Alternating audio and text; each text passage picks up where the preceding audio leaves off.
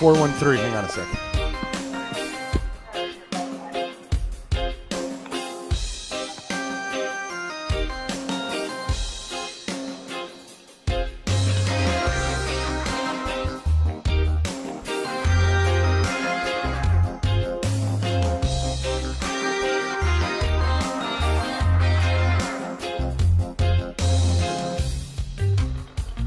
Hi, come here. Come here. Come here. Come here. You're a good dog.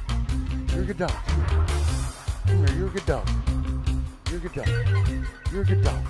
You're a good dog. I know you're a good dog. You're a good dog. You're ow. Ah. You're a good dog. You're a good dog. You're a good dog. You're a good dog.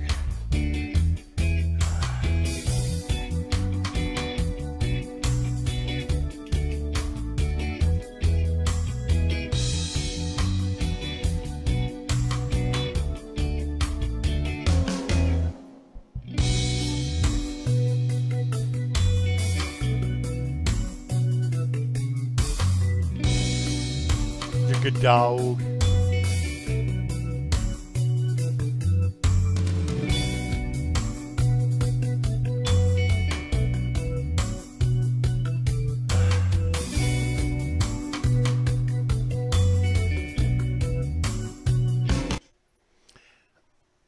Good morning, everybody. This is Cannabis Hotline. Everything you need to know to grow cannabis without all the nonsense. It's Sunday. Good morning. It's a little early. We're going to start the show in a couple minutes. I got 413. You still there? 413. 413. You still there? Oh. All right. 413. Good morning. Give me 1 sec.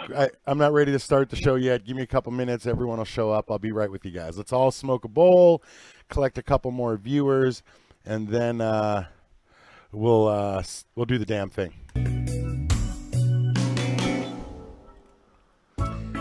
Yeah, I'm here. All right, 413, give me 1 sec. We'll start the show in a minute.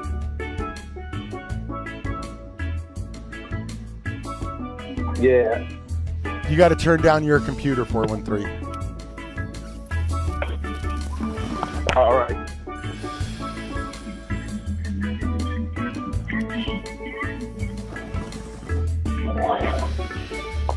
Yeah.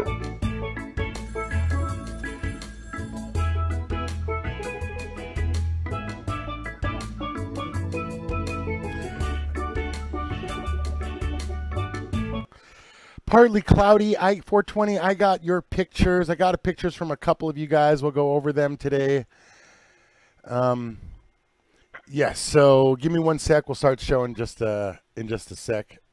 The number's 84 Grow Boss. If you want to call in, if you like the channel, don't forget to subscribe and like the video. And yeah, I just can't get used to doing that. All right, give me 1 sec. We'll get this started.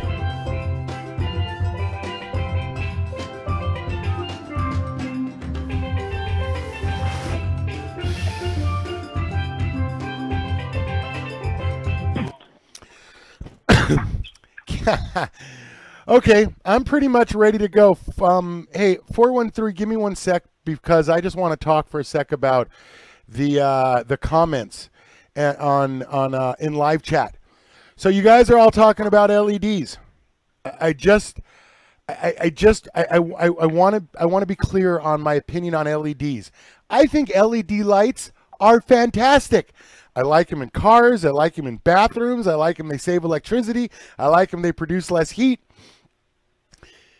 They don't have anything to do with growing cannabis. I mean, you guys keep saying what I like and don't like.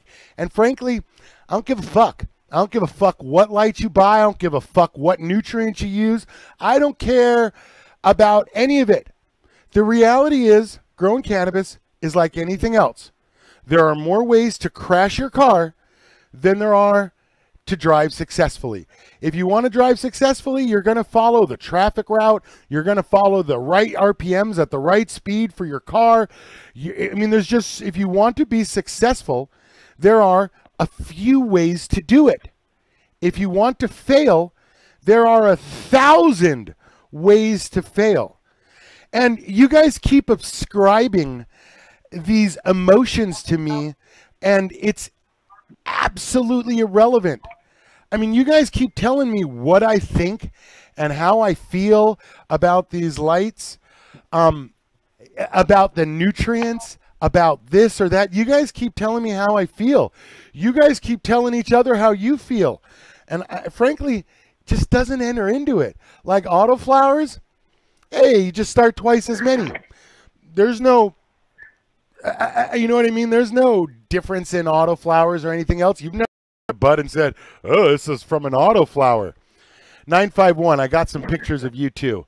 What I'm saying is, you guys think this is, I mean, you go into surgery and you're not like, oh, let's say a prayer or a chant over the tools. You don't say, oh, there are lots of ways to do this surgery. There are not lots of ways to fly an airplane. There are not lots of ways to be successful. There are, however, a lot of ways to fail. So I would appreciate it if you guys would stop telling me that I don't like LEDs. I think they're great. I think very specifically, my words are very clear. And I'm very clear with my words because I don't want there to be any ambiguity about my opinion. Why? Because when you leave this show and you go back to all the other videos about growing cannabis, I'm the only one saying the things that I say. So it's really easy to be like, oh, and this is what he said or this is what he meant, but I don't leave any room for interpretation. So I want to be clear. All nutrients, all NPK comes from the same place. I don't care what nutrients you have. Doesn't matter what nutrients you have. They're all the same shit. Doesn't matter what the nutrient companies tell you. Of course, understand that additives and supplements are not nutrients, but all nutrients are the same NPK.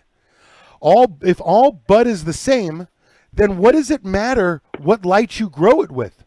Yield is based on light. The more light you have, the more yield. Is some light more efficient than others? Yes, some light is more efficient than others. Is it enough to matter? Maybe. Most likely not. Why? Because almost everybody that grows cannabis fails. And all I'm saying is, if 85% of people that start growing cannabis fail and all bud is the same, how does it make sense to buy an LED? I mean, just from the math, LED is tied for second place for the highest probability of failure. So when you guys make statements, you really should try to be clear with what you say, because soon as you say, oh, and you're oh, it's this, and you're arbitrary with your words. I mean, there's a reason that there's two different scalpels that look the same to me and you that have two different names, because they serve two different functions and they're not the same thing. And until you understand the difference between all the components, making arbitrary blanket statements, I guarantee you, will cause you to fail when it comes to growing cannabis. It has to. That's like arbitrarily saying, oh, you should drive at 2,500 RPM. Or you should fly with your flaps at 10%, or your rotor at 7% tilt, or your whatever it is. Soon as you try to arbitrarily say something, or you 100% commit to a position, you leave yourself no room for adaptation. You leave yourself no room to impose experience on what we're talking about. Because soon as you ask for a rule, soon as you ask for a feeding schedule, soon as you say, hey, what should I be doing, blah, blah, blah, you no longer open yourself up to the experience. And if experience doesn't have anything to do with this, then why are new driver insurance rates so high? Why is a new grower failure rate so high? Why do I tell you your third grow is your first grow? Why do I say all these things if you're not going to absorb them, redirect your jargon? I mean, there's a reason that there's jargon, that each industry has its own jargon. Because soon as you say something, all surgeries require intubation. What the fuck are you talking about? Soon as you say all, there is no none or all. There's this gray area in between. And let's see how that applies to our first caller. 413. I appreciate you coughing and hacking into the phone this whole time. What is it that I can do for you? Yeah, I was wondering, like right now, this is probably my second grow. Okay. And when you LSC a plant, what would I do possibly when it cracks? 'Cause right now, I have a couple of plants that got like little bumps in it where I have cracking because I LST my plant probably every 3 days, I would say. I LST the plant. And right now, I just started. It's my second grow. I got 6 plants. And that's pretty much my only problem I have right now. I got oxygen. I got ventilation. My humidity staying at like 65, 70. I got good fan circulation. I'm using a number 10 pot. I've been busy for 2.5 weeks right now. But that's my only problem. I'm pretty much having a little bumps in my plant from where the LST and the plant had popped open. But it's still growing. They haven't died. I have no yellow leaves, no infestation of bugs, none of that as of right now. Let me get this straight. Your plants are 2.5 weeks old, and you LST them, you low stress train them every 3 days. Yeah, and beds right now. Well, I'll say every week right about now. I haven't been LSTing that much as of right now. I couldn't imagine how you would LST them every 3 days at all. I mean, I'm telling you, you shouldn't even be looking at your plant but once a week. You're doing something every 3 days. I don't understand how you could, what you're doing is so extreme. Like, first, LST, low stress train, technically is when you grow a plant very tall like this, and then you lay it down and you let the individual branches come up.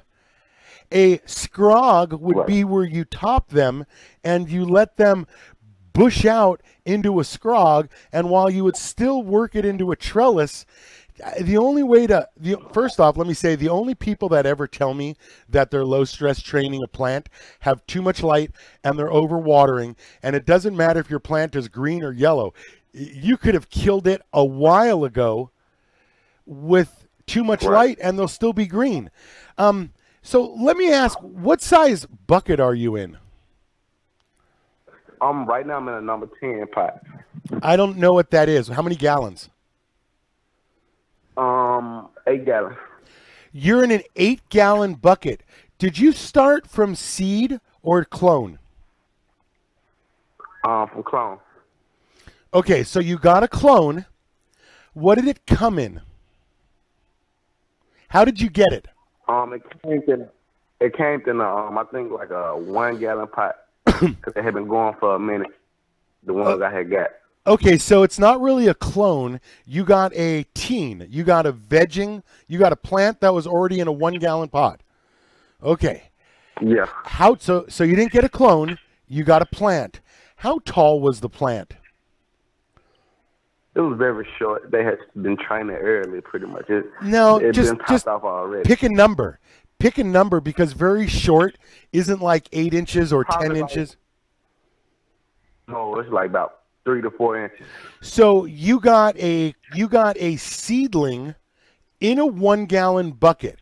So you've got a 4-inch plant. Now, I'm going to suggest that if I had that plant, I would be in a 24-watt light. I would have that plant under this light. What light do you have your plant under?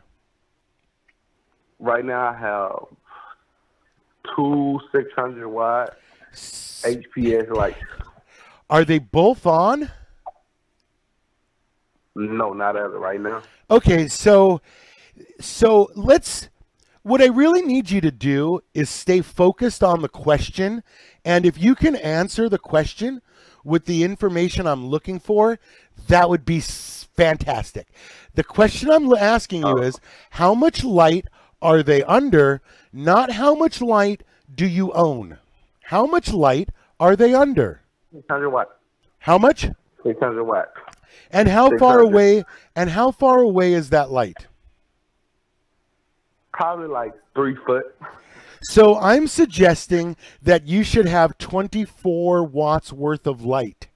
And you should probably be in a 16-ounce red cup. You would only water once a week, and you only top it when you transplant into the next size bucket. You, sir, have 24 times the amount of light. It is twice as close as it should be. So you have 50 times the amount of light. You're in 100 times the bucket size. You're touching them 300% more than I suggest. And you think the problem is there's bumps on your leaves? I would like to suggest, sir, that you are so far away from growing cannabis that I don't think you're getting the basics here. You're in second gear in the fast lane. You're running your car at 5,900 RPM in second gear at 65. I don't see in any way how you could consider a plant this big. If you're going to finish with two 600-watt lights, then how can you give a little plant 600 watts? I don't. You see my point? Like, it's out of control. Right. what you're doing. I mean, this is. Listen, I appreciate the call. Keep listening to the show. What I'm suggesting to all of you is that when it comes to growing cannabis, it just isn't what you guys think it is. It just isn't what you guys think it is. It's there we go. Maybe that'll work a little better for me. It is. And so when we talk about you know how this caller right here, he's got what, 4 goes into 100, 6 times 4, 24 times the amount of light. When we talk about LEDs, I just want to point out that when we talk about LEDs, I don't understand where the confusion comes from, in my opinion, because here's a guy who's got 24 times the amount of light that he should have. Okay? So let's do some quick math here. This is a Kind 600. I think it uses like 450 watts worth of electricity. That's a 600-watt light. Look at the size of that box. That light is literally 1 by 1.5 big. It's 600 watts in 1.5 square feet. If you put a 600 watt in this light right here, that is 2 by 3. That's 6 square feet. If a 600 watt in a supersized hood puts out the same amount of light as an LED does in 1.5 square feet, then this light, if they put out the same light, it has to be, by definition, 4 times more concentrated. If your light is 4 times more concentrated, that means you've decreased the area. So if this hood is meant to grow over a 4x4, this is meant to grow over a 2x2. Listen, 4x4 is 16 square feet, 2x2 is 4 square feet. So not only is it 4 times brighter, it's 1/4 the area, which makes the light 16 times brighter. Now,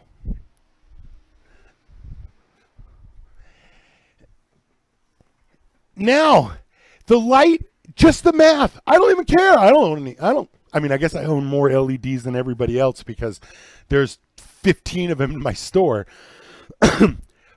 My observation here is only just by the simple math of what the manufacturers claim. They're already 16 times brighter, smaller area. And the probability, the number one problem of you killing your garden is with too much light. So you've got a light that's too bright in too small of an area that costs 4 times, 5 times, 6 times more than the light everybody else uses. Listen, I don't care if you buy an LED, I sell them. So don't tell me that Grow Boss hates LEDs. I think LEDs are great. I make money off of them. I don't understand how you can presume to speak for me. What I can tell you is that every time I give you one of these little speeches about how growers do too much, the next caller that shows up is right on topic. It's the same thing. This guy had 600 watts of HPS light. I mean, how could you fail any harder than with 600 watts of LED light, which would be like 1,200? 831, good morning. Good morning, Grow Boss. Got a quick question. I was going to buy your Ultimate the 300 or the 100 GPA. I was wondering how the box come and the extra membranes here in my town, or do I have to order them straight from you? No, I don't really sell them to hydro stores. It just comes in a white box with some Fragile stickers on it. It's it looks like, well, I can't reach one because of my back, but I'll show you what they look like. They just they come in a white box like those right there. Just white box. We cover up the labels so it just shows up. This is the back of the store. It's coming along. We got a 3-light rotation, a 2-light rotation. We got the scenes that we're building, the back of the set, so I can explain more equipment to you guys and the growers. Yeah, but they come in just a white box that says Fragile. Okay, and then it has I can buy all the membranes at a hardware store or something like that. Well, I also sell it all. I also sell it all on the site. You can't. If you buy them with the RO. I mean, the shipping's already included from the RO. You can't get them cheaper than I sell them.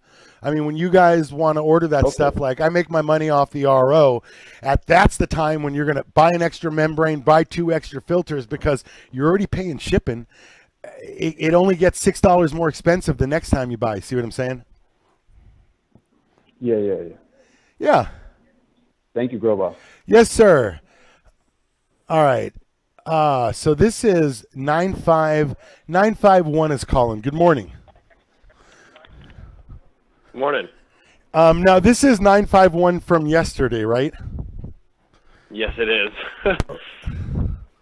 Okay. What's going on today? Not light related today. It's what? Not light related today. So what's going on today? Okay, nutrients. I understand from a general consensus, your stand on NPK is, it's all the same. NPK is NPK. Yes. But I understand that supplemental nutrients is different through different manufacturers. My question to you No. Go ahead. No. Don't confuse manufacturers. An enzyme is not a hormone. CalMag is neither an enzyme nor a hormone. I don't care if you buy Sensizyme, Prozyme, Hygrozyme. I don't care what zyme you buy. Enzymes are enzymes. Then when you buy microbes, like Clonex microbes, some microbes are more dense than other microbes, but there's still only 20 microbes. Whether you buy Clonex that has them all in there, or you buy a product that has 4 of them in there for like the granular for transplanting, there's a fixed number of microbes. I don't care if you buy Cali Magic or Botanicare CalMag. Cali Magic and CalMag, it's independent. I mean, they're both GH. They're both Scott's Miracle Grow. So don't confuse manufacturer with product, because Nirvana and Liquid Karma and Floralicious and all of those kinds of things are similar. So there are similar. Oh, and this was the picture that I'm showing you. This is 951 that's on the phone. What I'm saying is you have to judge each product as on its own merit. There's CalMags, there's hormones, there's enzymes, there's PK boosters. You can't arbitrarily, I just think you go too far with your conclusion. So I just wanted to back you up because I'm a stickler for that accuracy, because it's easy to turn something into a myth or some nonsense cannabis growing something or other. So I just wanted to point out that you go too far. So you were saying that the additives are different. Go on. Yeah, so my main point is that I currently use Elite Nutrients with a couple other small supplemental nutrients from other lines. I want to go with like a general hydroponics line, and I want to stick to it by the book, how they say. I'm a newer grower. I'm coming into my third grow, so I want to try to do it as smooth as possible. And like you said, check on the plants once a week, or like spend as less amount of time looking at the plants than I have to. So my question is it worth the money to keep buying the expensive nutrients I'm using, or should I just go with a general hydroponics line and just follow it to their spec? Well, when you say follow it to their specs, I just want to point out that every nutrient on the market is based on 10 plants in 1-gallon buckets vegged for 4 weeks, then transplanted into 3-gallon buckets and flowered for 8 under 1,000-watt light. That is, every spec for every nutrient is based on a very specific set of rules. Now the question is, do you have 10 plants vegged for 4 weeks, then moved into 3 gallons under 1,000 watt? Is that what you have? No. Okay, then how would you follow their specs? Well, the general hydroponics line I was looking at, their feeding chart calls for veg for 4 weeks and then flower for 2 months. I know, I just told you. I just told you. Every chart is based on a 4-week veg and an 8-week flower. It's also based on 10 plants in 1-gallon buckets during veg, and they get transplanted into 3-gallon buckets for flower. All of this is under 1,000-watt light. So again, I ask you, if the chart is a 4-week veg with an 8-week flower, 10 plants in a 1, then a 3, and it's always under 1,000-watt light, do you have that garden? No, I'm running the 1,000-watt light, but I'm running 5-gallon. But I'm running 1-gallon buckets in veg and then transplanting to 5 gallons for flower. So you clearly can't use their schedule. I don't see how you could make that jump other than, this is what I want to do. Because I don't even think you knew that all the nutrients are based on a 4-week veg, 8-week flower with 1,000-watt light and 10 plants. No.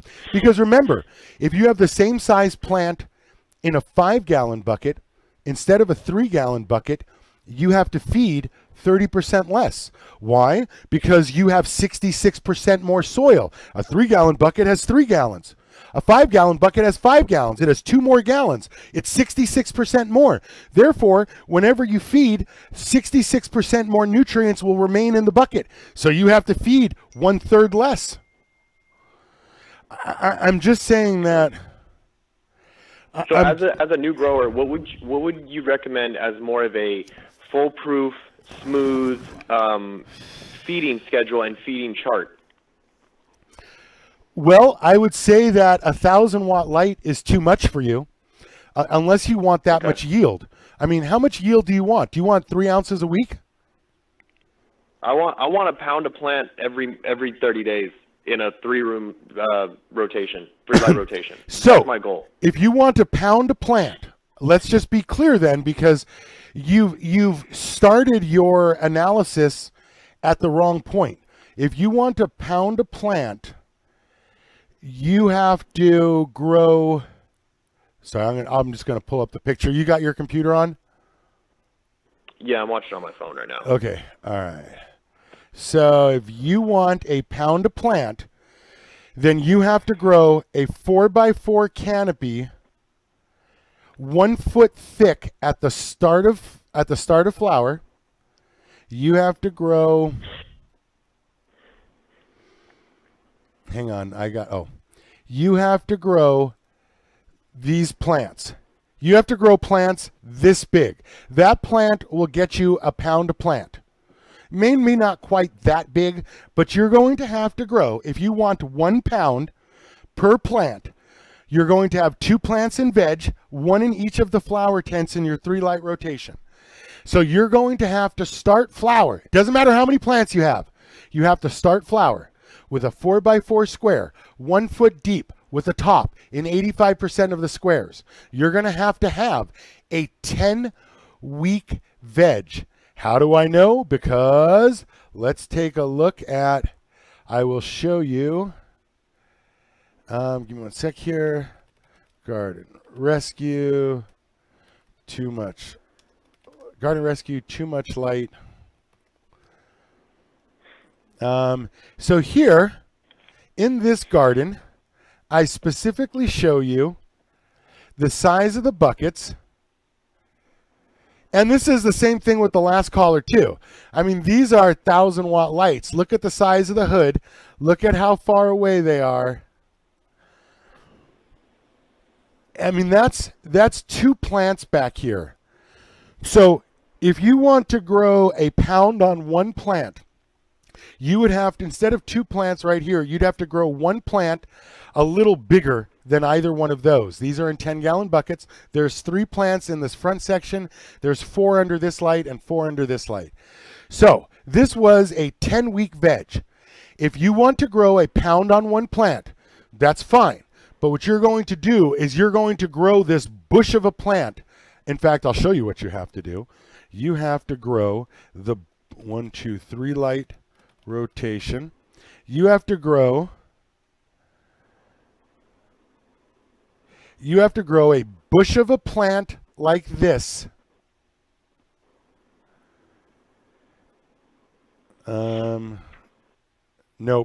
I want trellis. Grow boss trellis. Okay. You have to have an extra long veg because you're going to do a true LST. You're going to grow like a tall plant. You're going to kind of lay the branches down. So you have an extra long veg. Why? Because you have to turn a plant that's this big. See how big that is in the tent? See how close it is to the light? But there's all these open areas on the side. You're going to have to turn that into this. I mean, that canopy was 2 feet tall. It's now 2 inches tall. Now, you may not quite make it 2 inches tall. You'll probably do something along the lines of what boats did. Let me see. This is no, you're probably going to do something along the lines of I got just the right one. Here we go. This is the picture that I always come back to, and that is, this is the guy's, hey, 812, hang on one sec. This is the guy who has 6 plants under his canopy. And what did I do? I told him to add 3 more plants, and now it looks like this. So you have to grow a plant, 1 plant, that fills up this whole space. I mean, if you want a pound dry, you have to grow 3 pounds wet. So you have to fill this entire canopy up, 4x4, 1 foot deep. And that way when they double during flower, it'll be 2 feet deep. So you have to grow a monster fucking plant. And when we talk about monster plants, it's a very simple process. There is nothing you can do that speeds up the actual growth of the plant. So here, this is what they look like at the end of 1 week. This is what they look like at the end of week 2. This is what they look like at the end of week 3. This is what they look like at the end of week 4. Now, this is week 4, and that's week 4, and this is week 10. So I'm just saying, it's not like you're going to be able to veg for 3 weeks. So even though you have a 3 light rotation, I just want you to understand that you're going to have to grow a 500 watt, you're going to have to veg a 500 watt plant for, it's going to be 10 weeks old. You're going to put it in flour. You're going to trellis it out. You're going to start flowering at 500 watts, and then in 4 weeks, you'll turn it up to 600 watts. I mean, that's what you're talking about. So when you worry about all these other things, I don't hear a guy who thinks he's going to be vegging for 10 weeks. I don't, you know what I mean? Like, I don't think you have. No, yeah, you're right. Like, so what are you thinking now? Because my thing is I wanted to run 7 plants under the 1,000-watt light, and do the 4-week veg or a 8-week veg, off of like I said, general hydroponic specs. I didn't understand that they ran off the 3-gallon buckets, but yeah, that changes things for me. It really does. And another quick question to add on to that. Like yesterday, we spoke about watering very briefly. I know there's a lot of weird things out there for people, different recommendations on when you should water and how much you should water. How do you water your plants? What tells you your plant needs water? You must lift it. You must lift it. That's the end of the discussion for me. When there's this much milk left in the jug in the fridge, you should know when your plant needs to be watered. Now, that said, there are the edges of that.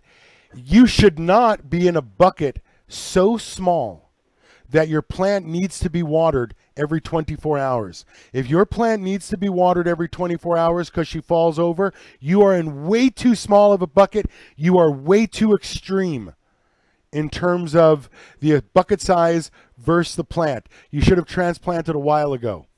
So there's one edge. Another edge is if you're in a bucket so big that there's more soil facing the light than plant. I mean, that dude had a 3-inch plant in an 8-gallon bucket. I mean, that dude. Yeah. That's a 7-gallon bucket. This dude had, do you know what I mean? This guy had one plant. So yeah. clearly turn your, oh, hey, I've got 2 calls on this. Hey, both of you guys got to make sure your computers are off. 812, hang on a sec for me. So clearly, Okay. you know what I mean? Like, clearly this could be in a 1-gallon bucket. So there's this argument that I always make with you guys.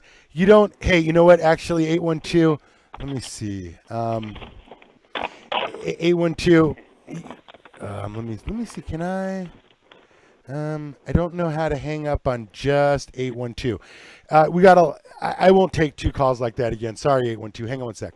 Okay, so if you are in the wrong size bucket and you don't have to water for 2 weeks, think about all the light you're throwing at the soil. That's like shifting from second into third at 900 and going down to 300. Is it possible? Yes. Does it work right? No. I mean, if you're going to drive the freeway to work, you get in your car in the morning, you warm it up, you put it in 6th gear. Why not? Why don't you do that if you're going to be in 6th gear on the freeway? So there's this relationship. So jumping to a 5-gallon or a 3-gallon off the gate is probably not a good idea. I'm just saying that everybody's tendency is to rush things. Why are you rushing? Like, if you're worried about the amount of money you're going to save if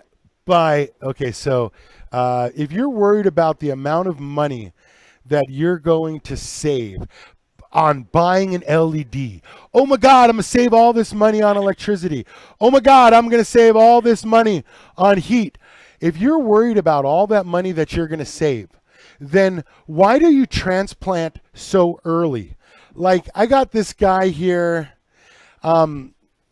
and I got to apologize to Ted Bear. I was snapping at him and trying to be funny, and I didn't come off that way, and I did want to apologize if I happened to catch Ted Bear on the show. I modified my answer, Ted. You were correct. The pain meds make you a little crazy. I apologize. But Ted, here's a guy who makes the same argument about LEDs that everybody makes. The guy on the YouTube video we were talking about yesterday had 2 PLC 600s, which are $800 each, $1,600 investment. Let's say he got the deal at $350 each. The PLC draws 600 watts, and let's assume it can replace 1,000 at 12 hours per day. He saves 9.6 kilowatts. Here's a guy who's arguing electricity again. Like, dude, cannabis is $2,000 a pound. It costs $250 to grow it. Why the fuck are you telling me about $4 in electricity? And then that's $1.25 a day. 3 cents. Running 300, that's about $450. Let's say he replaces HPS bulbs every 12 months and spends $175 on the pair. And in less than 1.5 years, I'm just saying, I don't love or hate LEDs. Here's a guy who's trying to quantify it. Listen, cannabis costs $250 a pound to grow with the cheapest equipment. If all bud is the same, you can't quantify a larger buy-in. And all I'm suggesting is this is the same argument that everybody always makes. You try to rationalize monetarily a decision. And unfortunately for cannabis, as soon as you try to rationalize something based on money cost, you are not a person that can grow. Because this isn't about that. I'm telling you that the cheapest equipment grows the same cannabis. So as soon as you think you're smarter than Mother Nature, you're going to fail, right? I mean, we saw the Titanic, smarter than Mother Nature. Yeah. It failed. So as soon as you try to be smarter than Mother Nature, you're the type of guy who complains about food, bitches at the server, and sends it back. What do you think is going to happen to your food? And I find that the people who come in here and mouth off have bigger problems than their grow. And this is a very simple thing. And soon as you think you're smarter than the guy who does it and the guy who justifies it, and when I justify it, it's straight math. If it's half as big, it's twice as bright. I mean, this is just straight math. I'm telling you that rather than spending money on the nonsense, if you were to leave your plants in the smaller container for 10 days more, what do you think's going to happen? Going to grow more roots. My favorite one is always the guy who tells me, I veg with 24 hours of light.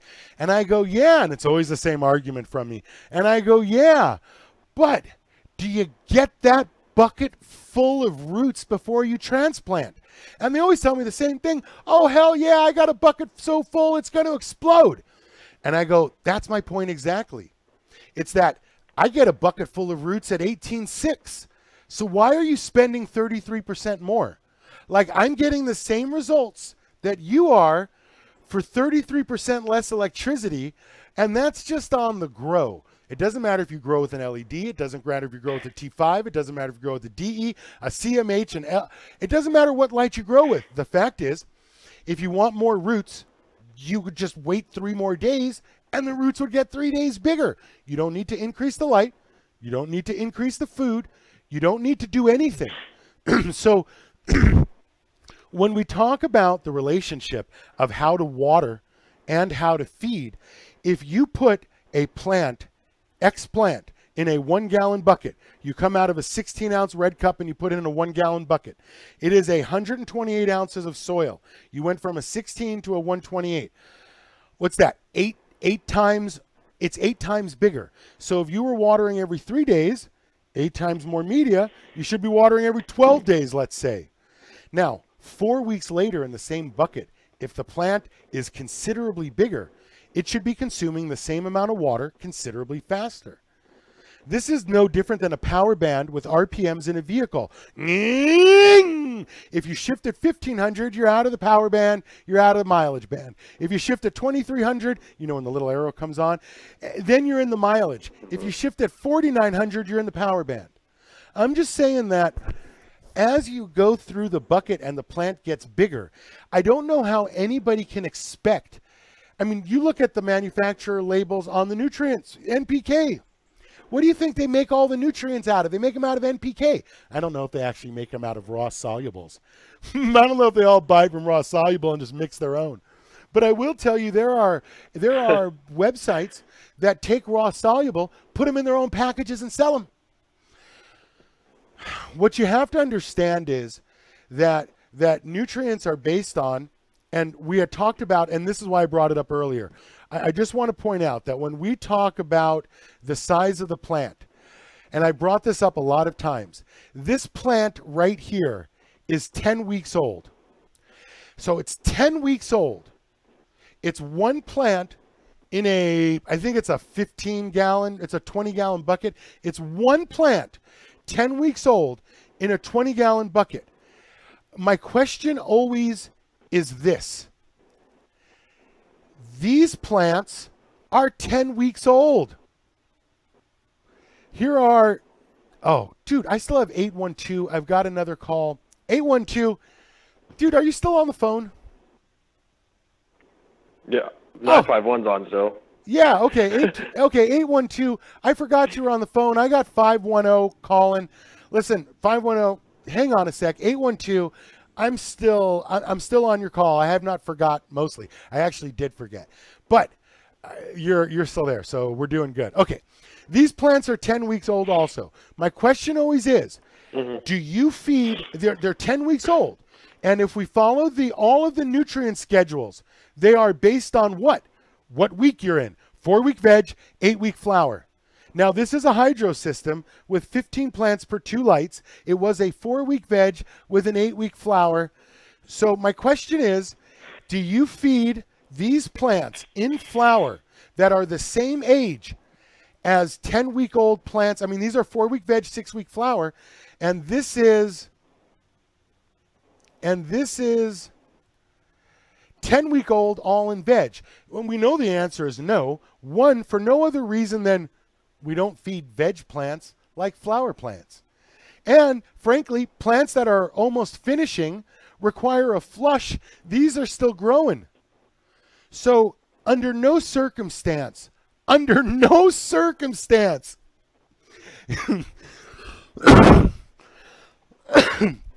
hang on.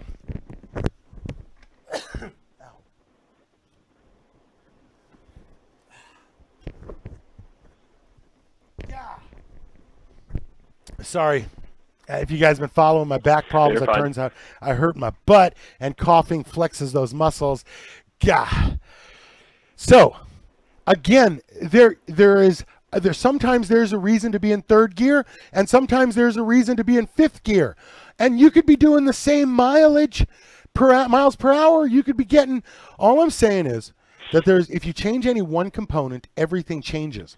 So I can't imagine how the fuck a nutrient company has the balls to tell you, because we look at all of these comments, and everybody's like, oh, I've got this light, oh, I've got that light, oh, I'm watering this often, I'm in this size of a bucket, I'm in that size of a bucket. And you know my opinion on LEDs, and you know there's a right way to do it, and there's a successful way to do it. And then a lot of you say, oh, but there's lots of ways to do this. I go, yeah. Listen, I can put a plant in a 10-gallon pot, never transplant again, and I can grow start to finish, enjoy myself, get a yield, and not have any problems. But that's not the correct way to do it if you're looking for yield. If you want the least amount of effort, hell yeah. Put it in a 10-gallon bucket, put the 1,000-watt light 10 feet away, never lower it again. But suddenly you're paying for you're throwing 900 watts at the floor for the first 4 weeks. Hang on. So I'm just saying, as soon as you start to talk about operational efficiency, an LED goes out the window, because in terms of operational efficiency, the best thing you could do is leave the plant under a little less light for a little longer. And if you're not doing less and leaving the plant in the smaller bucket for just a little longer, or you're in a bucket other than you're watering once a week at the start of the bucket and twice a week at the end,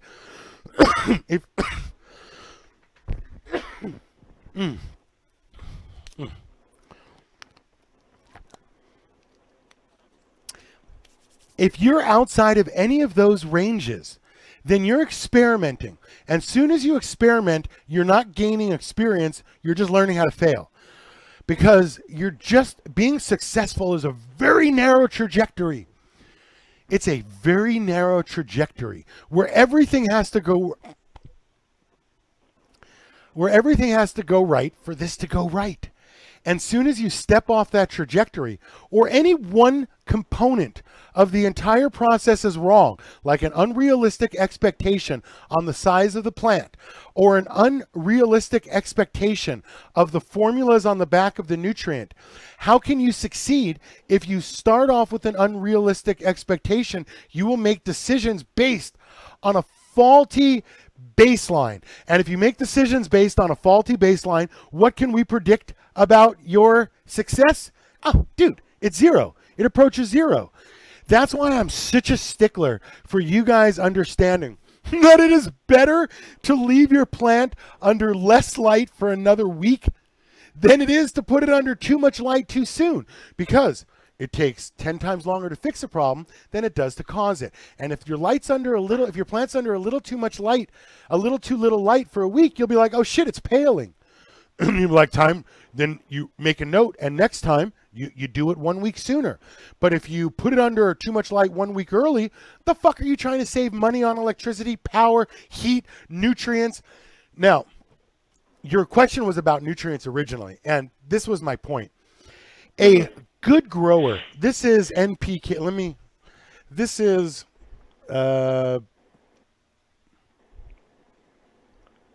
NPK. This is, and I'm going to show you guys real soon how to use this. This is the base NPK. But this is all of the nutrients in GH3 part. It's all of the nutrients in GH3 part. Broken into, and then some, because there's enzymes, there's molasses, there's B1 and yucca, which is an absorption agent, B1 with yucca for an absorption agent through the roots. I mean, they've got humic and fulvic and powder, so it's everything they have broken down individually. So you could use this all individually. But again, what are we talking about here? So this is the example, and this is where that NPK university just drives me fucking nuts. Because here's the reality.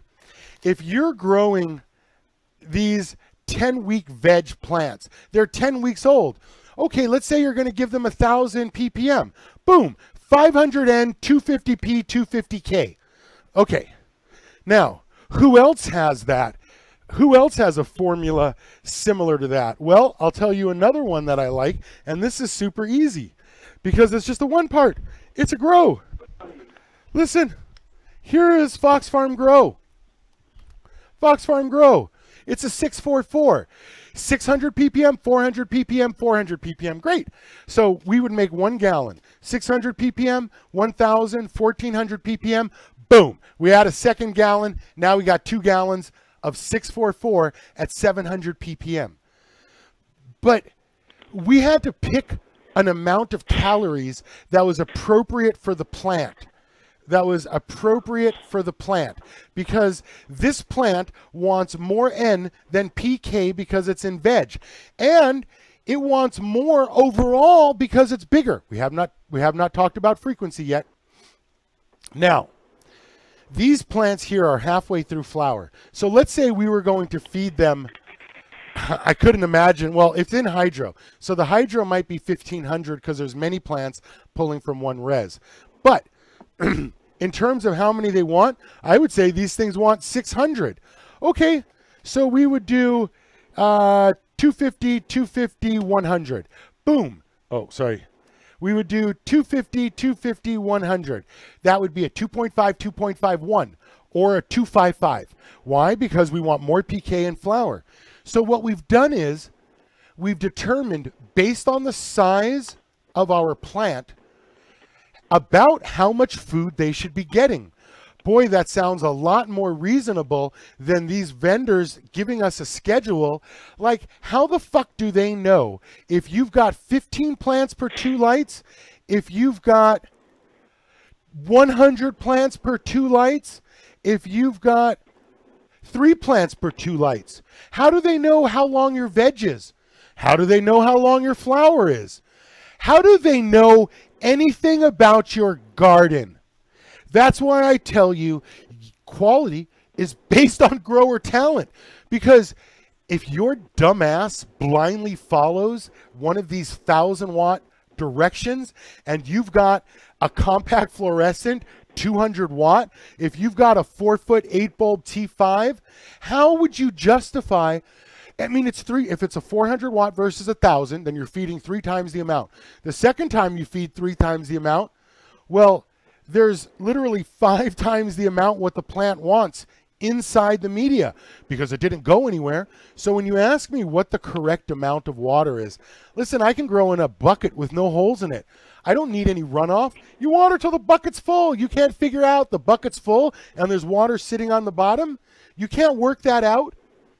And so I'm just suggesting if you're the kind of person that can't work out, dude, it's a house fucking plant. Water it until the bucket is full and then don't water it until it needs to be watered again. That's the gray area in between.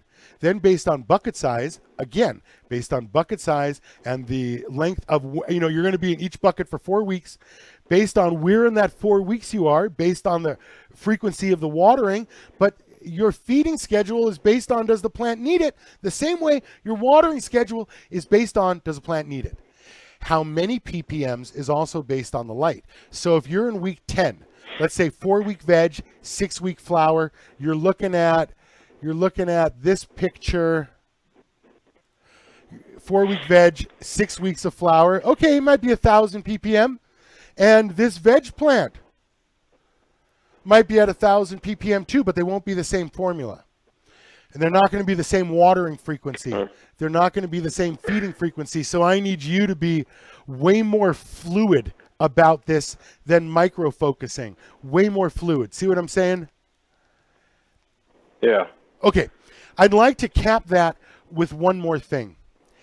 If you can put your light so far away that you don't have to worry about the heat or your plants, if you're in a bucket so big and your light is so far away that it'll be a week before you have to go in there, dude, that other caller was LST every 3 days.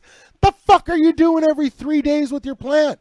They don't grow like that. Soon as somebody tells you they're doing something that makes you go, damn, you go, okay, it's already a failure. Guy's got no idea, and we could just keep asking questions, and we'll just keep finding things that are wrong with the garden the whole way through.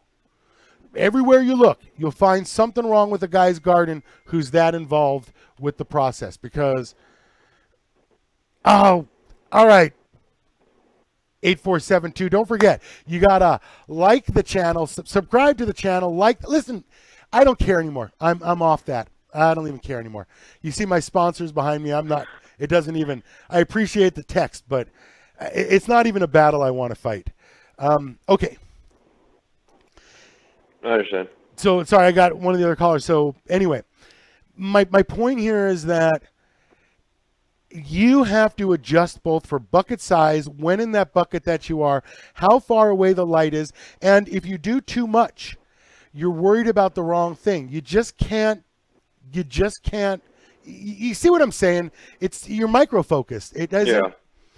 So buy yourself a one part. That's why I wanted a general nutrients I could just follow and not have to have an issue. But I get what you're saying, that you're right. They don't know what you're growing. They don't know how long you're growing or what, even medium you're growing in.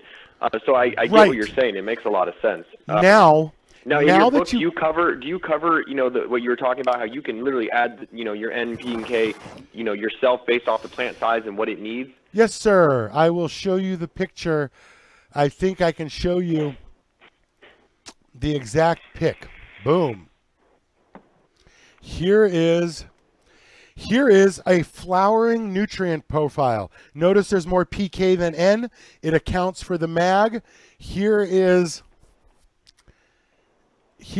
a nutrient profile for grow. Notice there's more N than PK. I also go over how much and when and the relationship to light, because I tell you this is all about the relationship with the light. So here's a graph. If you were growing with a 1,000 watt light, you would be at 1,000 ppm here when you're at about week 6 flower.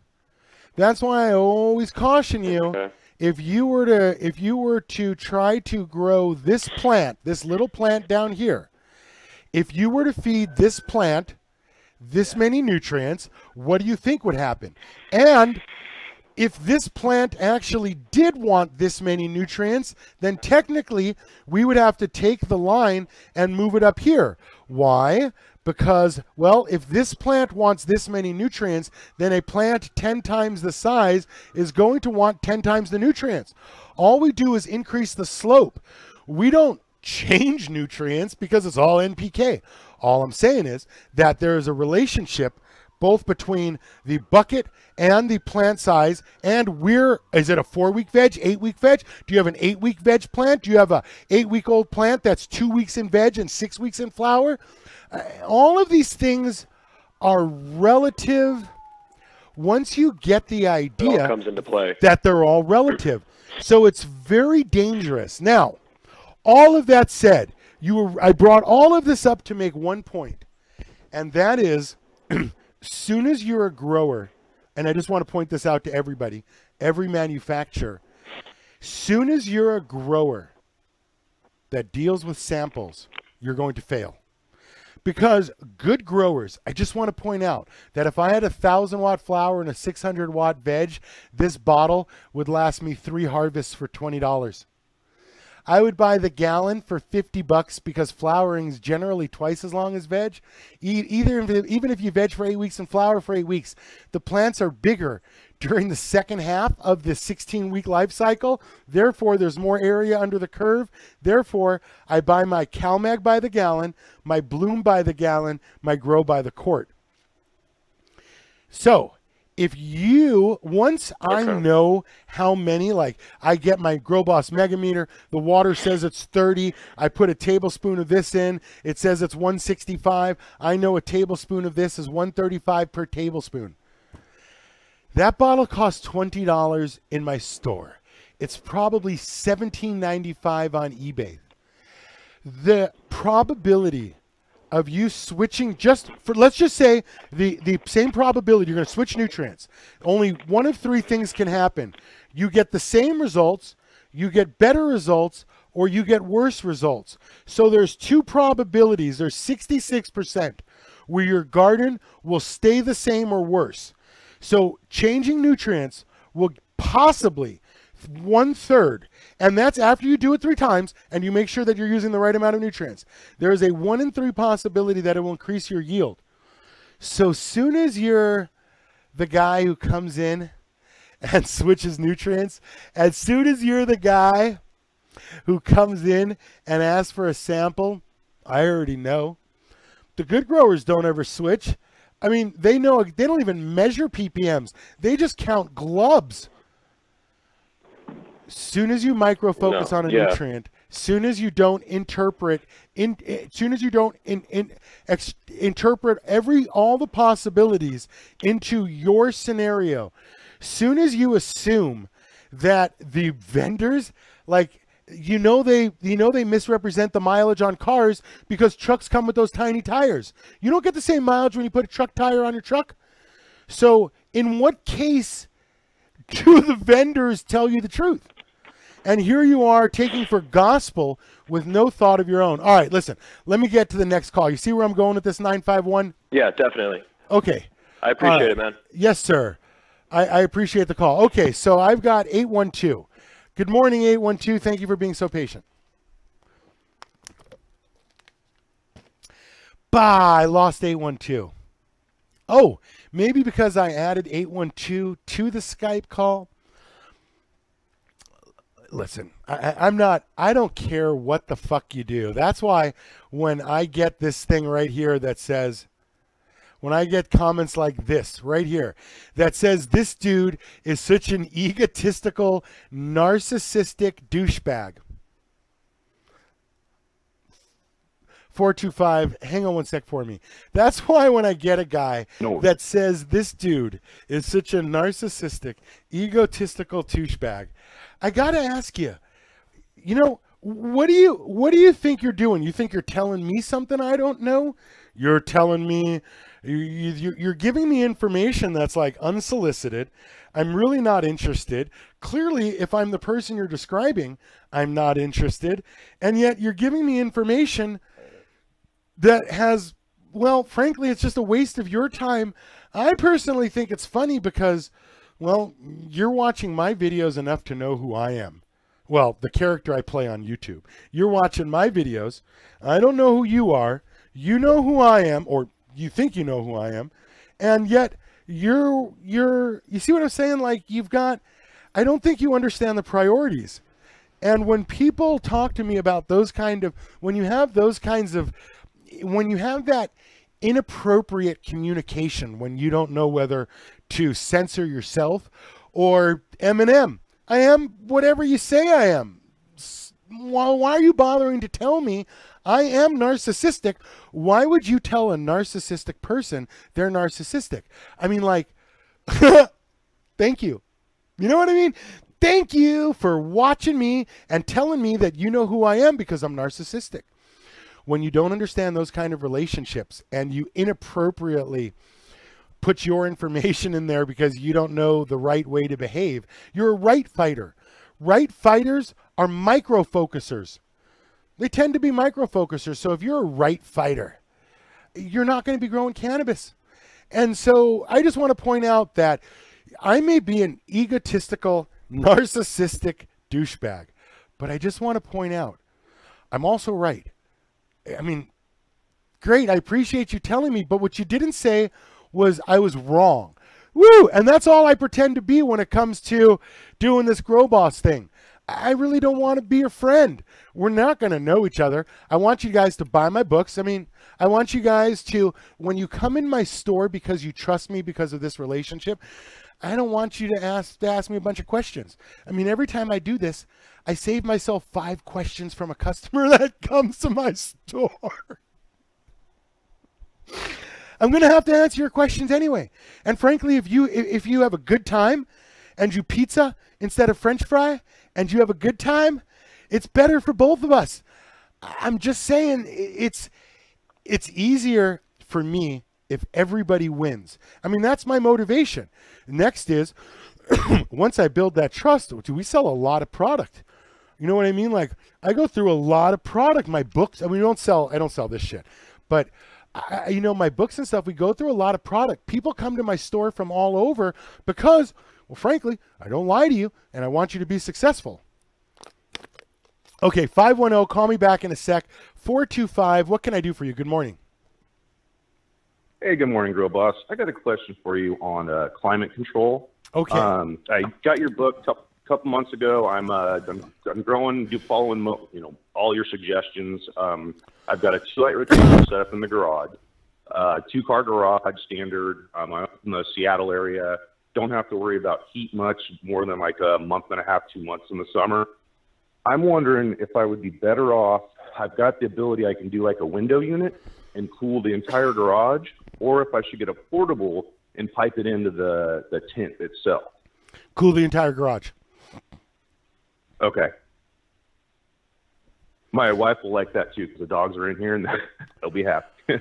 So, okay. Now, how much light? ACs are cheaper. How much light do you have? How much light do you? What size is the tent, and how much light do you have?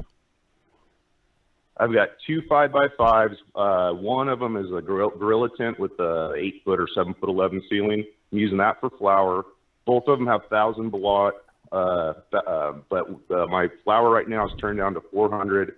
My flower tent right now has flowers in it that I didn't have your book and had the light right on top of them, and I hammered them and yeah. Oh, dude. That's so funny, right? All right, 205 and 510. I'll get back to you guys in a sec. But, okay, so you see my point. You'll need the 600-watt veg. You'll need 1,000-watt in flower. And those will be like gears 1, 2, 3 for veg, gears 4, 5, 6 for flower. You'll get on a 2-light rotation. You might as well cool the garage. You'll suck the air out of the tents into... You'll suck the air out of the tents into the garage. It'll get cool. It'll get dehumidified. You buy that little cheap AC. I mean, your garage isn't sealed, so you'll still get CO2. You don't have to worry about it. It sounds to me like 4 happy people plus an inexpensive AC. Well, 2 happy people, 2 happy dogs, plus an AC. inexpensive AC. It sounds like a win-win-win all the way around. Exactly. And then one more question for Girl Boss. I was listening to your video. My wife was out in the garage when I was playing it, and she heard you say, I can't buy nothing else until I maximize what I have. So I haven't gotten CO2 yet. Yeah, that's why. That's why CO2. That's why I tell you don't bring your wife shopping. Right. Can I talk her into CO2, or do I have to wait until I... Okay. So the thing about CO2 is, in your particular case, you would have to fill the entire garage with CO2. Now, in a garage, it's not like a bedroom. In a bedroom, if you seal off the supply port for cold air into the room, the air in the room stays pretty stagnant. If you were to buy a dual duct AC, you would have to vent it into, you know what? Actually, I'll show you something.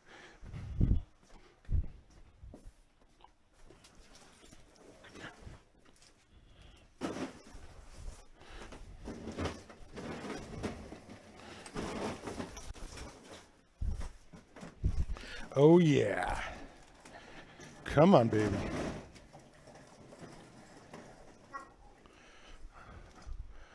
Okay, this...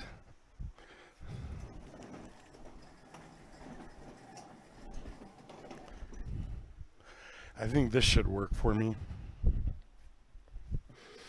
This...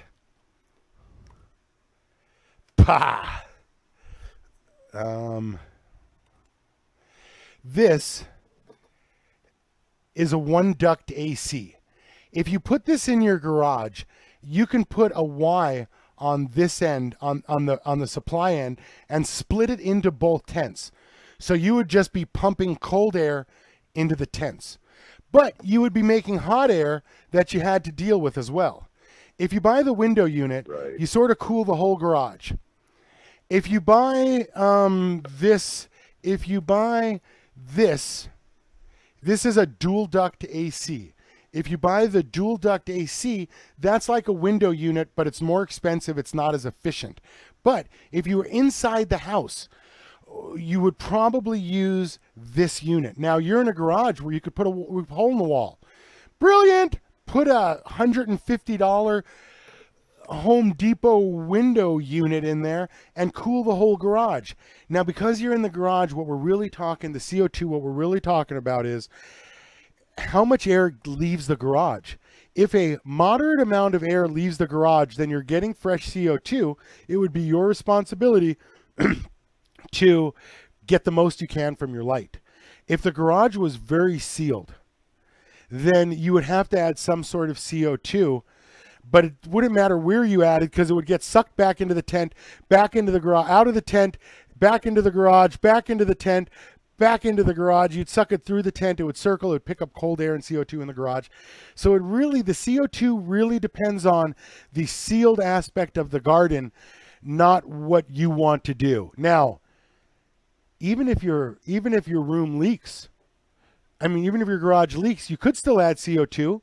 It's always a benefit added in the bottom corner because the CO2 receptors are on the bottom of the leaf. So you'd put it in the bottom corner and you would try to remove as little air from the tent as possible so the CO2 stayed in there as long as possible. Because think about it, a 4-inch fan is 200 CFM. A 5x5x7 tent is 175 cubic feet. 2 5x5x7 tents is 350 cubic feet. That means every 2 minutes a 4-inch fan will empty all the air out. There's no time for CO2 to do its thing. So you would need to vent as little air as possible to keep the cool in, and as much CO2, you know what I mean, like into both tents. So yes, you could add CO2, but you would sort of have to add it with like a thorough understanding. You could do a burner. Burners are cheap. You can always get like a used burner and a propane tank. A propane tank and a burner, shit, that's probably 20 of those 20-pound CO2 tanks. There's a lot of CO2 in a propane burner. And because you're in a garage and cooling isn't going to be the thing, you could just add a burner to the CO2. In the long run, the burner is much cheaper. In the short run, setting up a burner cost as much as setting up anything, a CO2 tank. You buy the propane is cheaper. The propane is $35. The CO2 tank empties $100 at my cost. So it's the same cost on the buy-in, but then you do have a little more heat. But a burner is sort of inappropriate for 1,000 and a 600 watt. So you're still in the range of, do you really even need it in veg? Because you're putting it in flour. So CO2 is really not really necessary where you're at. I've got a canister I'm using right now, and that's been working fine. So I'm after listening to what you just said, I'll probably stick with that. What's a canister? One of the enhancers. Enhancer. One of the enhancers. Yeah, I don't remember the name of it. The TNB. Oh yeah, TNB. Yeah. Another great CO2 producing product. It's just right for enjoying yourself. Something like that. It's just right. All right. Does that get your questions for you? So much. Thank you again, as always. Thank you much. Have a good morning. You too. I appreciate the phone call. All right. The number is 84 Grow Boss. If you have questions, don't forget to like the channel, subscribe to the channel, like the videos. I just can't get that right. Subscribe to the channel, like the videos. Green pads rock. What's up, P-Jammer? Feel better, P-Jammer. Morning shots of apple cider vinegar. Wah. Yeah, so. Oh, there we go. Rescued from boredom. 205, good morning. How you doing, sir? I am feeling much better today. What's going on with you? I'm doing pretty good. I just got a couple questions. Of course, when you're learning about certain things, and especially this in particular, you're going to get a lot of different research, and you don't want to try to get a lot missed and false information. Am I right or wrong on that? Some people, no. Some people love failing. They come in here specifically and they're like, don't worry about it. I just want to learn how not to do this. And other people want to just win. So you each their own. Okay. So my question is, right now I already know what I'm dealing with. I'm looking at my Grow Box now, and I already know that I need to measure it, because actually I know it's going to be a lot of questions that I really probably ain't going to be able to ask, because really I haven't measured and sought out how big my Grow Box is and all this, because I know you're doing the math and all that. And I've been thinking on that too, because I see, with different size boxes, you were saying that, anyway, with a small box, you were saying if you got too much light in a small box, that the plants are getting too much light. Is that right? I said was you can decrease the light or increase the canopy. They both have the same effect. If you double the plants, they get half the light. Half the light may still be too much, but if you have 10 times the plant, they get 1/10 the light. I'm saying there's just a relationship between the two of them. Now, in terms of the Grow Box, I just want to point out that I specifically have a video, and it's called The Number One Way to Fail When Growing Cannabis.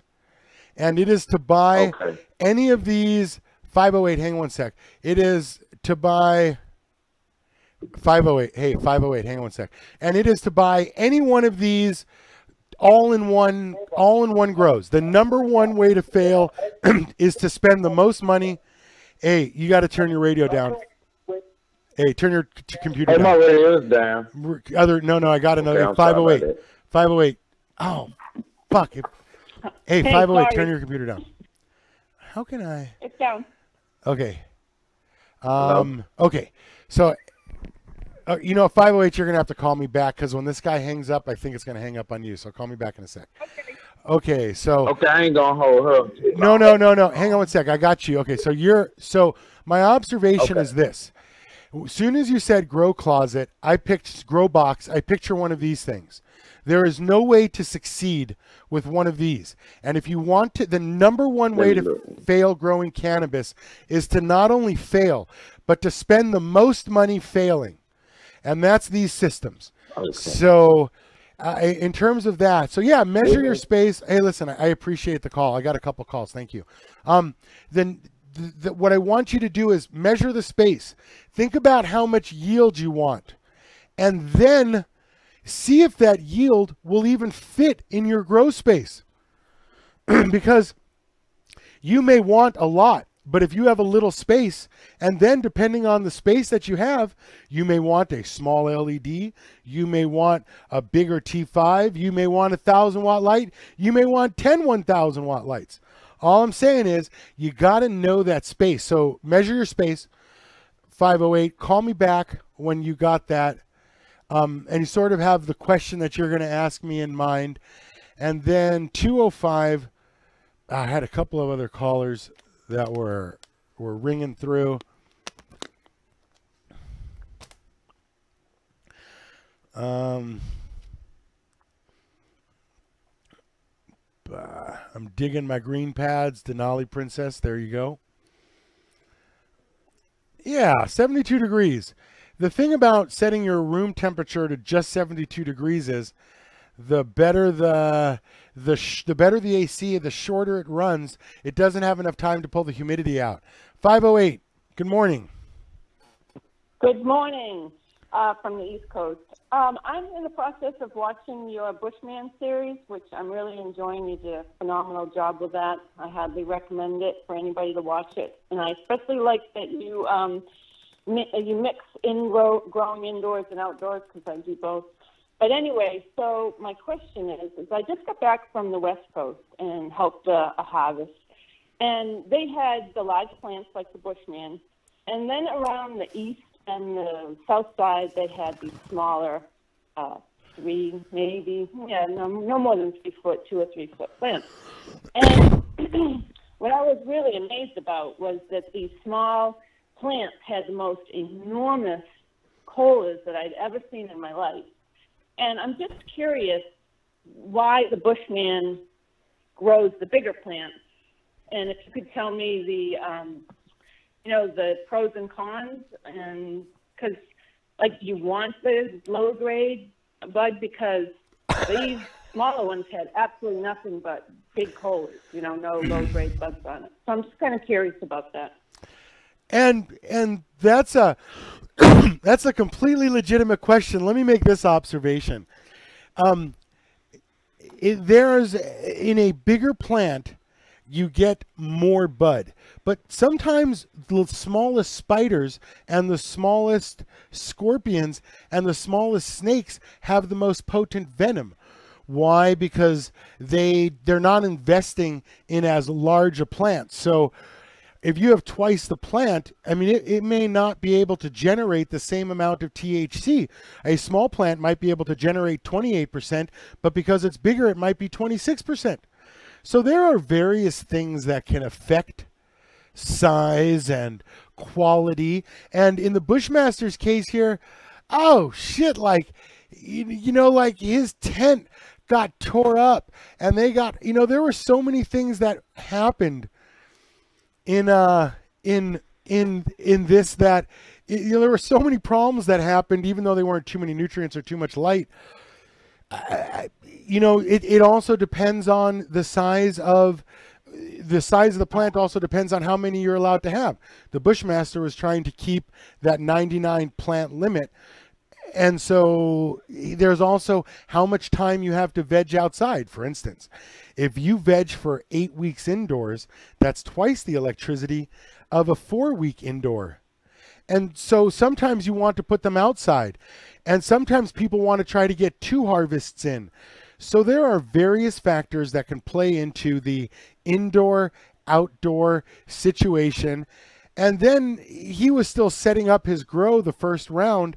So in this case, it takes 3 rounds to sort of dial it in, and you saw the construction got better. So there were a lot of factors that didn't even have anything to do with the actual plants. You see what I'm saying?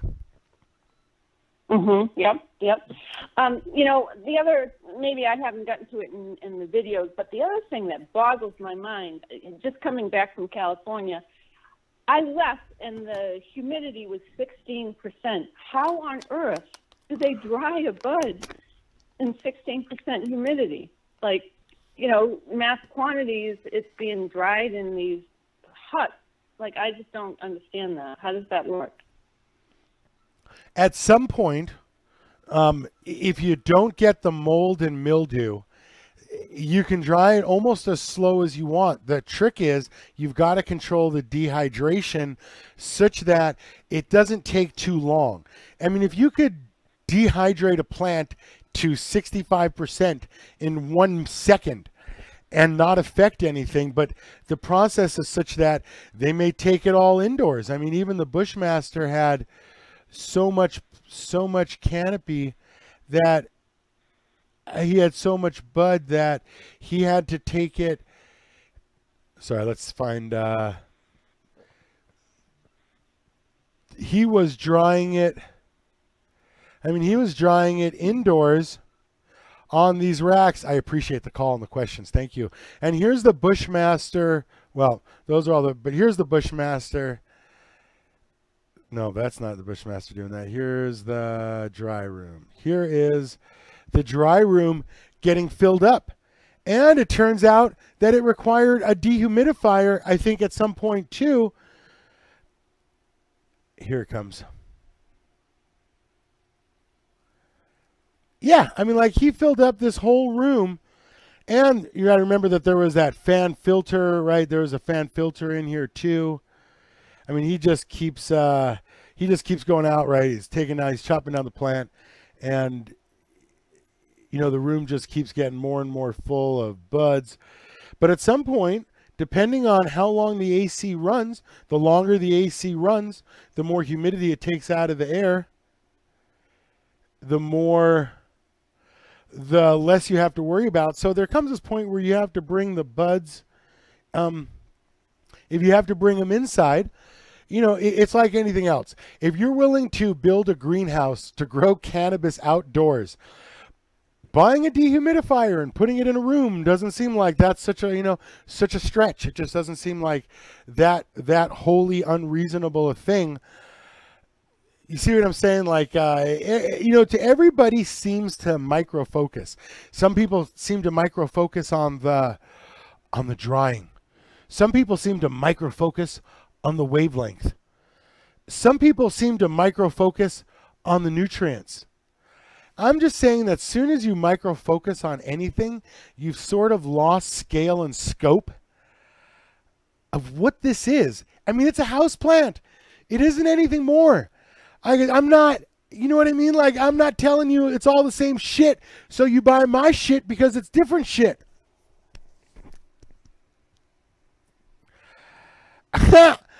I'm just saying that I don't care which shit you use.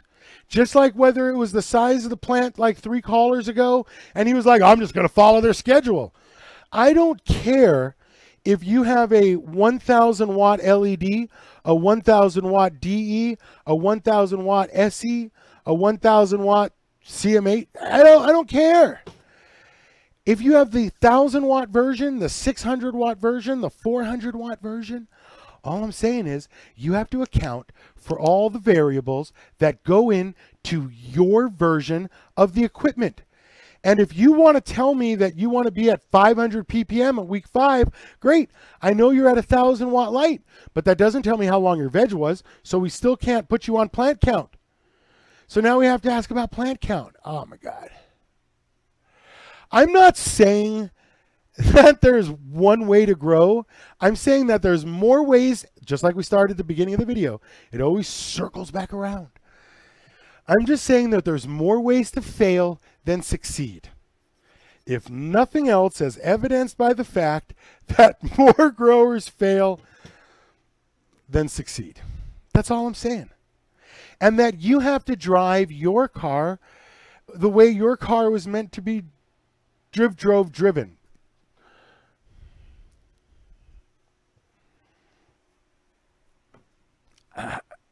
I'm just saying that there comes this point where the grower has to interpret all of the products I sell in my store. And if you were to take whichever one enzyme one hormone, one of whatever, and I've done that before in the show, in other shows where I pulled up the one of everything to start to finish. You still have to interpret how to use them. It still doesn't have anything to do with the manufacturer. I mean, it comes to your oil change, it says 7,000 miles. You do it when you want to do it. You know what I mean? Like, everybody seems to really pick and choose. Oh, I think this is important, but the Grow Boss was wrong about this and this. Or I think that was important, but not this and that. And you guys come in and I'm like, you're selectively deaf. Either it's all right or none of it's right, because this is a 12-week process. And if anything goes wrong during any time of this, it takes 10 times longer to recover than it does to create a problem. And by that time, you might as well have thrown the plants away, because you could have started new ones that would have been better, or you could have chopped it down and saved the electricity and started new ones, which would have been better.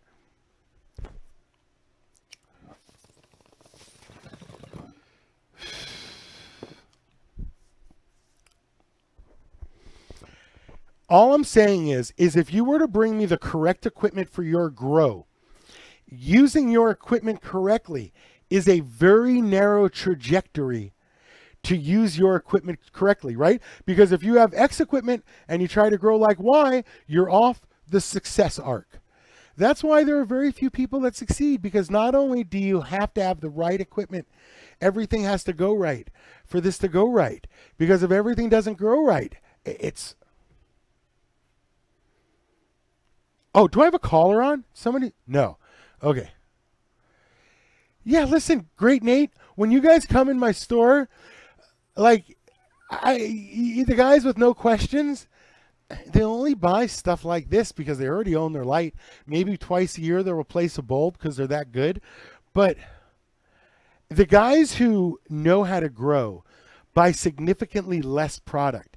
I mean, if you buy thermoflow ducting, you're literally never going to buy it again. It's 3-ply ducting.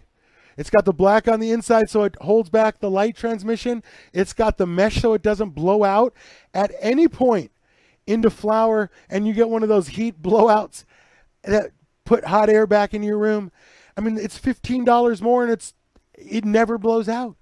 But once you've set up your garden, you're never going to buy it again. It's like a Mondi Dome. How many Mondi Domes are you really going to need, even if they last 12 months? I mean, you're going to grow for 5 years? So I'm just saying that there are very few products. Clonex Solution, a baby food for your plants, the hygrometer, green pad. Use it, you know what I mean, during flower because your veg isn't sealed. Microbes, start to finish except for the last 2 weeks. Turbo Cloner. As we get better in the back of my store, we'll start to see that I'll have more scenarios set up, so I'll be able to show you the 2 and 3 light rotations. Because remember, nobody does hydro in a 2 light rotation. How the fuck would you veg for 4 weeks? 8 weeks. I mean, nobody does hydro in a 2 light rotation. You know what I mean? Like in a 2 light rotation, you never do a sea of green. Because a sea of green is a 3-day veg. If you've got an 8-week flower and an 8-week veg, how do you do a sea of green? There are all these rules that you got to navigate, these ins and outs, bucket sizes. And I promise I'll be able to show you all of those bucket sizes way better when, oh, damn it, I just missed your call. Bah, I was hoping somebody would rescue me from me. I'm also out of bud. Bah. I also didn't eat breakfast.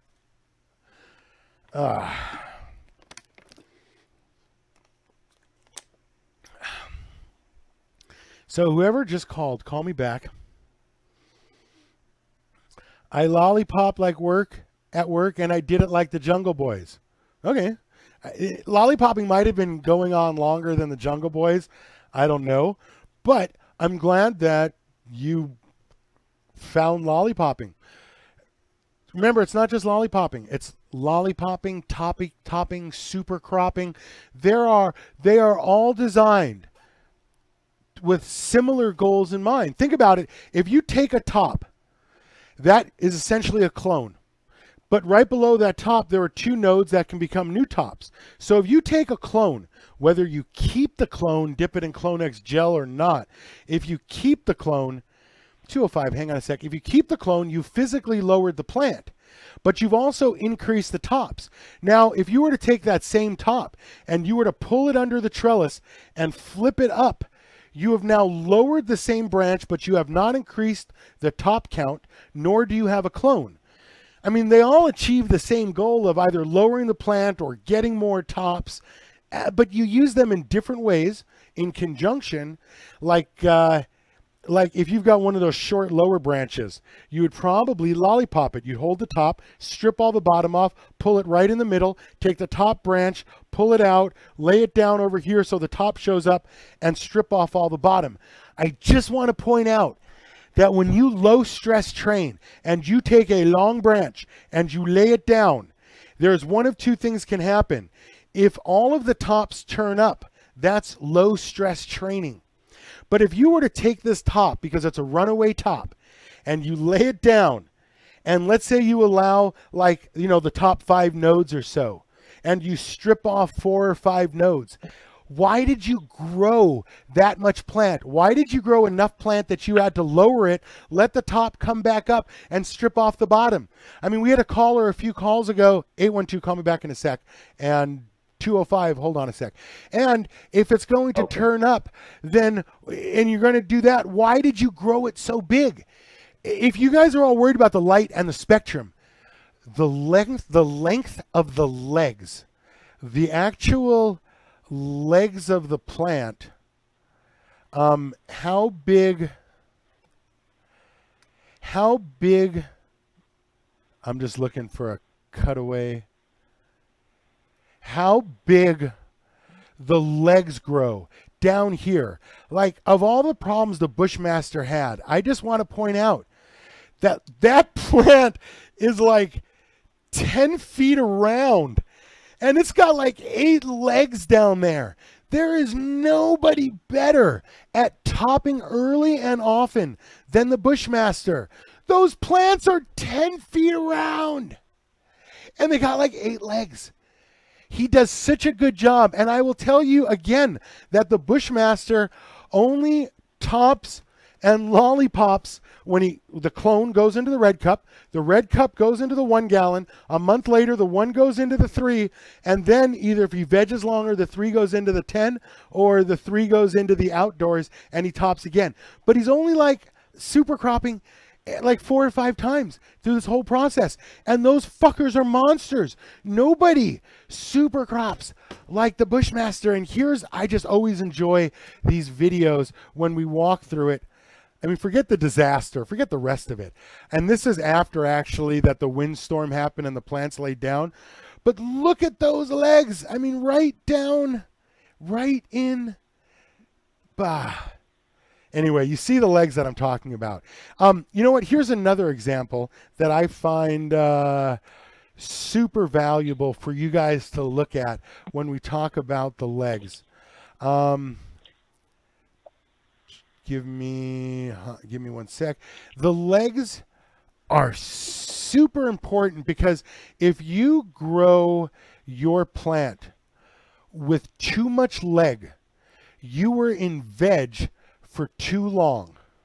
Because here's Thomas's grow. This is the guy I said, hey, instead of doing 6 plants, do 9.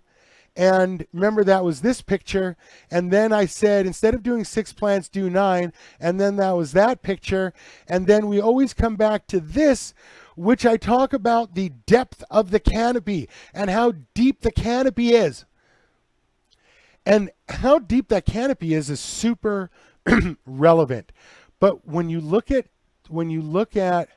this guy's, the cutaway, you know, he does a pretty good job of, this is the no canopy and this is the canopy right here. He does a pretty good job of getting a lot of branches started really early. And that width versus height and that canopy and the length of those legs. That's really where the skill comes in. Because right here, if he were to top this one more time, dude, he would get like a Bushmaster plant. All right, 205. I don't remember how I got there. 205, what can I do for you? Yes, I've been in the comment section too as well. I talked to you the first time about the grow box, but I got another question. Oh, okay. I'm trying to figure out why is my tap water reading 0. I'm using the Blue Lab meter with a ppm pen. Okay, and the first time I used it, it was working fine. And you know they tell you don't have to be calibrated, blah blah blah. Long story short, the first ppm meter failed on me, so I had to send it back or whatever. And so they replaced it. And my readings on everything else been fine. But I noticed on my tap water, it's been reading 0. And I even asked the people in the comment section, what scale should I be reading on? Because honestly, I've been using the 700 scale. And I know you're probably going to think I'm crazy. I also be mixing my advanced nutrients with my farm farm nutrients. But I don't put a lot of it in there. I know that may seem crazy. I don't know if you can do that, but that's what I've been doing. And it's not seeming to hurt anything, but I've just been curious about my tap water because I've been using spring water from Dollar Tree for the past 7 months, if I can remember. And I'm just trying to see what's going on with my tap water. Okay, so you take your tap water, you pour all of your nutrients in there. Does the meter change, or does it still say 0? Well, I'm going to do it right now. I'm going to give it a try. So do I need to get like a 1 liter, or what do you want me to put it in? I put it in the thing. It doesn't matter. That you think I should suggest? It doesn't matter. Okay. You could take a cup of water and pour some nutrients in it. The question is, okay, is the meter change? Because I don't believe tap water is 0. I believe your meter may have died. I don't care if you're on 500 scale or 700 scale. And in terms of when I'm feeling better, I will give you guys a lecture on EC, ppm, and the 500, 700 scale. We'll go over all that later when I'm feeling better about it. Okay. But and for now, thing, does it change? Does the ppm, is there anything you can do to make it change? Otherwise, the meter's dead. Well, what I was trying to say, I wasn't trying to cut you off because you gave me some good information, but like I was saying, I use spring water from Dollar Tree. It's called Crystal Geyser Natural Alpine Spring Water. So I've been using the spring water, and they've been reading it. Like once I put all my nutrients in this 1 gallon jug of water, 3.78 liter, and I read it, it'll say like 500, and that's on the 700 scale now. Now, I don't know if I should be on a 500 or a 700, or it doesn't really matter. The people told me in the comments, they said 500. They said particularly that should be better. But let me look at my box now. They're not burned or anything. Like on the tips, I see maybe just on the tips of them, they're a little brown. But that's it. Not nothing bad or anything. They look good. They green. They look healthy. They can be a bigger, but you know, overall, they look okay. How old are your plants? Okay, let me look on there because I write on there. How old are they? Nah, just pick like 4 weeks, 6 weeks, 8 weeks. How old are your plants? They're about, I think they're since May the 12th. So, and they've been in veg for all this time under 16 and 8 on off or something like that. Okay, wait. So you're since May. You said May, March, April, May, right? June, July, August, September, October. So your plants are 5 months old. So one of two things. Either your plants are dead or they're 8 feet tall. How big are your plants, sir? Actually, I'm looking at them now. One of them I don't know if it's. I was trying to when you had the call on. I was trying to look for a tape measure. And I couldn't You don't need a find one. tape measure, sir. I'm all over. Sir. You don't need a tape measure. Your plants are 5 months old. They should be, if you're standing up and you reach your arm straight up in the air, that's how tall your plant should be if they're 5 months old. So are your plants as high as your waist, as tall as your head, or are they 2 feet taller than you? Oh, they're nowhere near 2 feet taller than me. So you've killed your plants. You've killed your plants. Your plants are dead. You cannot have. They're still alive. Okay. I can show you a picture of them if you want me to email them. Yeah. To you. And see, I'm looking at. I accept. I accept. Okay. 2 degrees Fahrenheit. Don't care. Wait. Don't care. I call shenanigans. I want you to take a picture right now. Couple of pictures. I want to see. We want to see the plant. We want to see the garden. We want to, you know what I mean? Let's show us, send me 4 or 5, email me 4 or 5 pictures to thegrowboss at Yahoo, thegrowboss@yahoo.com. God, I had so many pictures I was going to go over today. I had so much stuff planned for today. Good grief. I never got to any of it. Okay, I just took. Okay. I'm sorry. No, it's okay. Hang up on the phone with me. On the phone with me. You take care of the pictures. You do the pictures. And you I'm let gonna take me a picture know. of my box too, the grow room particularly, so you can see that and you can tell me what I'm doing wrong, and we can go from there. Yeah, send me some pictures, Okay. and we'll do it like that. And okay, what's up with my part per million being 0? If it's reading right in the spring water, I just don't understand why is it reading 0 in the tap water. If everything else is reading right, why is it reading wrong on the tap water? I don't know. It's not making any sense. I don't know. We have a couple of choices. One is the meter is bad. 2, in terms of the meter, it could be the probe or the body.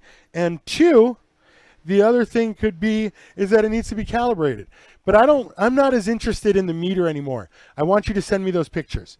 All right, I'm going to take another call. Okay, you send me that, and then you keep listening. We're gonna take a look at those pictures. All right, 325. You're on to the Grow Boss. All right, Grow Boss. I have a quick question. 325. I can't hear you. All right, Grow Boss. I have a quick question. 325. Hello. No, I can't hear you. You're going to have to call me back. All right. Yes. You're going to get it. This call is pen, not his plants. Okay, 323. 325. Can you hear me now, Grow Boss? Yeah, I can hear you now. Can you hear me 325. now? Yes, sir. Hang on one sec for me. right. Wait, hang on one sec for me. Yes, I understand that the call was about his pen, not his plants. But the reality is, I don't know where on the planet that the water comes out at 0. So that's a null value. How do we get to a 0? Now, distilled water, it's possible it could be 0. But it used to be something else. Now his tap water is 0. And 0 is a null value. We can't move forward with that data. So does his ppm meter change with nutrients? Yes. So the body of his meter is still working. Now I sell a meter. Sometimes the probe goes bad. Sometimes the body goes bad. 1 out of maybe 120 meters actually is not the battery, or it's not 8 months old and the probe went out. Like maybe 1 out of 120 meters has an actual problem. And it's usually in the calculation. It will turn on and it won't do the calculation right. It's not the probe, it's the body. So that's from my experience with a lot of meters. So I understand that his question wasn't what it started at. But let's take a look at the guy's garden, because I heard somebody say they're in a grow box. So I'm always dying to see. So you're in a grow box. Like the number one most expensive way to fail is grow box. And I literally made a video about number one way to fail when growing cannabis. I literally like number one way to fail when growing cannabis. And that is to not only fail, but to spend the most money possible doing it. Like this system. So as soon as I hear this system, whoop, I already know you can't win. And soon as somebody says grow box, I think this system. So I'm already on the damn. So 325, what can I do for you? All right, grow box. I have a quick question. I'll follow your 2-light rotation right now. Okay. And so I have a lot of clones on the side. This is my second grow. And I have a lot of clones left over, and I wanted to do a 3-light rotation because I have an extra 400-watt light with a 400-watt ballast. And I just wanted to know, can I flower under that 400-watt light because I don't have any other light. I have a 8-bulb T5 in veg, and I already have maybe 24 plants up under my 1,000-watt light already, but I only have it at 600 right now. But I wanted to know, can I put these other clones? I have maybe, I think I have like 15 to 16, and maybe 1 inch pot or something like that. And I wanted to know, can I put them up under the 400-watt and just flower those out like in a 3-light rotation? Okay. So wait, hang on. Okay, so hang on. I got a call to the store. Hang on. Let's see what this guy wants. The store is supposed to open in like 15 minutes, so let me, I think I'm getting a call for this guy. Okay. Can you take them out of their little cloning thing and put a bunch of them under a 400-watt and flower them? Yes. I believe that we should keep that separate from, wait. I believe that you should. I'm sorry. They're already out of the cloning thing. They may be 3 weeks old and 1 inch pots now. They're big. What light are they under? And I don't want to throw them out.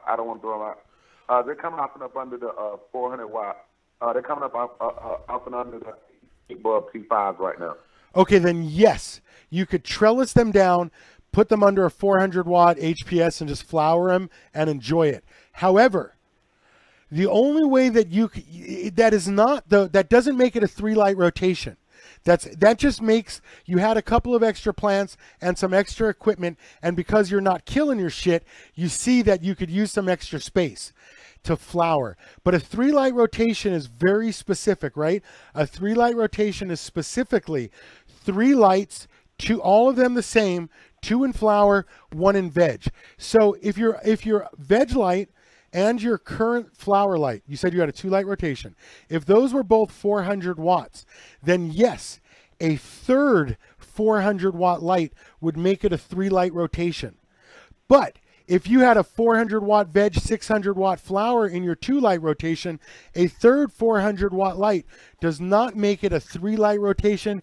You just have a 600-watt and a 400-watt flower, and you would do that because you had some extra plants.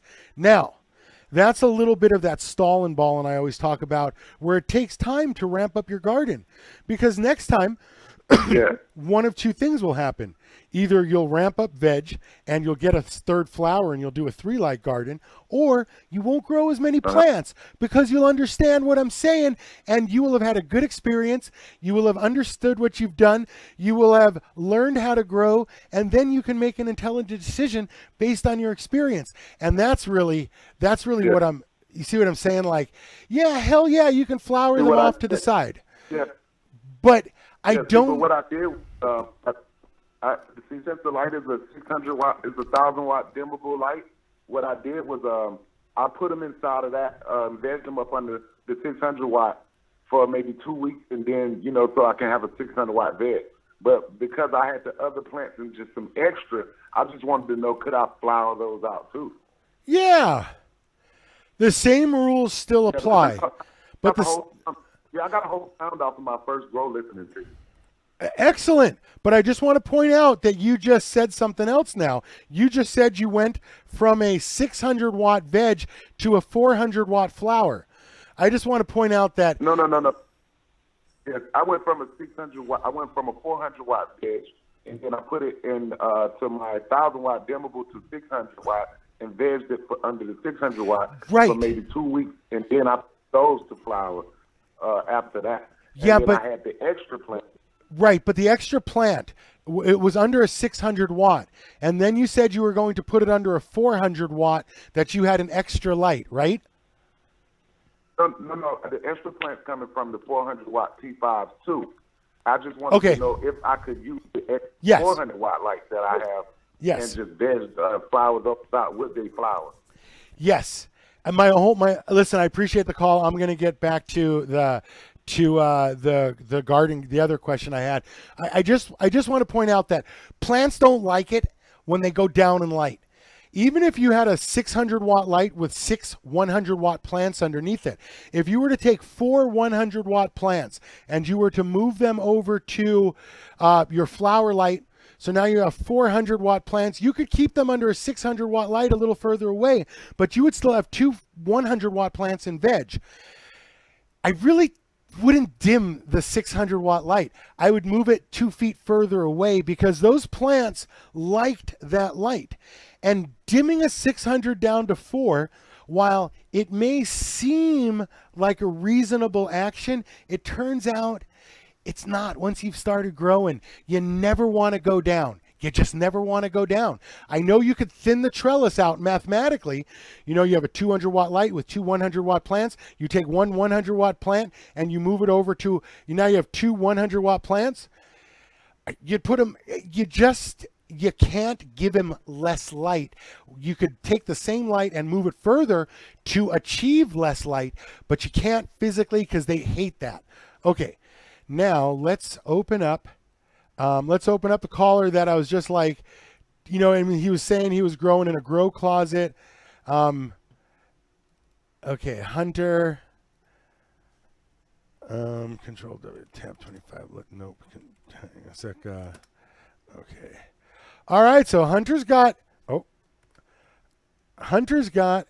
a good-looking bud there. Okay, let's open up Hunter's next picture. Ooh, it's good. Hey, good morning, Chuck. It's a good-looking bud. Fuck, it's 11 o'clock. Okay, and finally, Hunter's big pick. Boom! Look at that. I just want to point out that's not a grow closet. That is a tent, my friend, and you are almost knocking it out of the park. But that is not a grow closet. That looks like, I just that's not a grow closet, man. That's that looks like 1, 2, 3, 4, 5, 6, 7, 8. It looks like a 4x4 space. I very much appreciate how you've managed to keep the trellis itself so flat, the top and bottom of the, the top of the trellis so flat. I would like to suggest, however, that you do have you got a lot of light. I don't know quite how many plants it is. It looks like there's 1 plant, 2 plant, so I'm going to guess 3 plant for a total of 9, maybe 10 plants. It looks like plants back here. But there is definitely a whole lot of light against this wall here.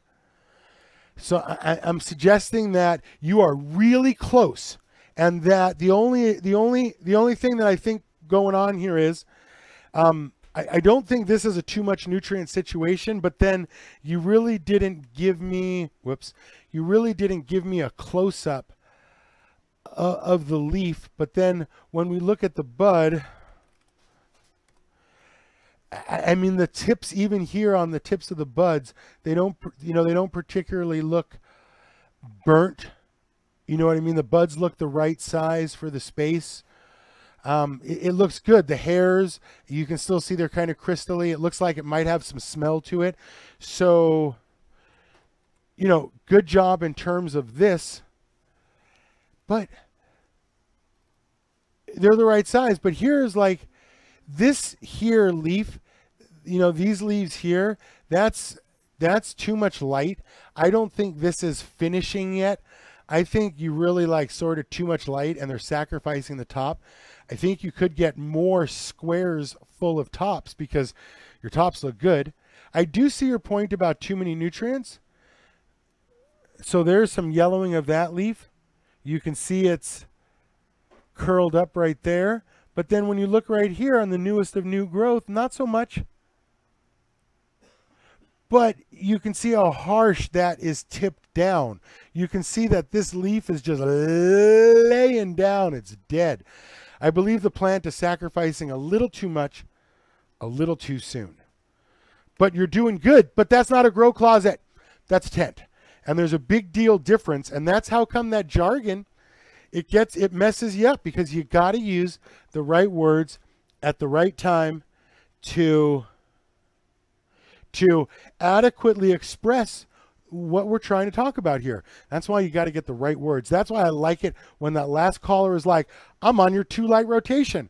Boom, I already know this guy's got some idea of the process. And the more videos that I make like this, like I told you earlier, the more videos that I make like this, and the more videos you guys watch, and the more we all learn to use the same jargon, the better off we'll all be. All right, let's smoke one more bowl. I'm glad you're doing so well, sir. Back off the nutrients a little. Wait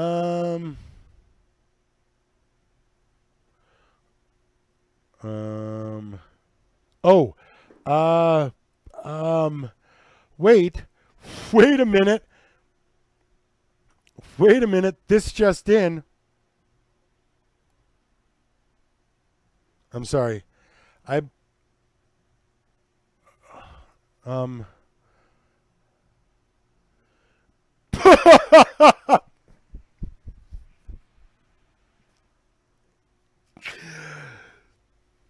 Okay, let's walk that entire thing back. Let me walk that entire thing back, and let's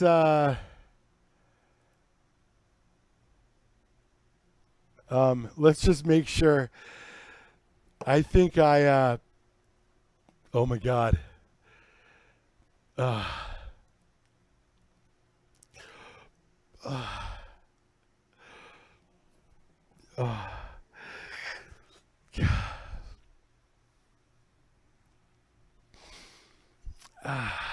Yes. Now I'm going to show you a picture of the actual guy that called, because whatever it was that I just showed you with those buds, maybe that was the ppm meter, but the 5-month-old plant guide guy, I don't know what to do, but other than just I don't know what to do other than just show it to you.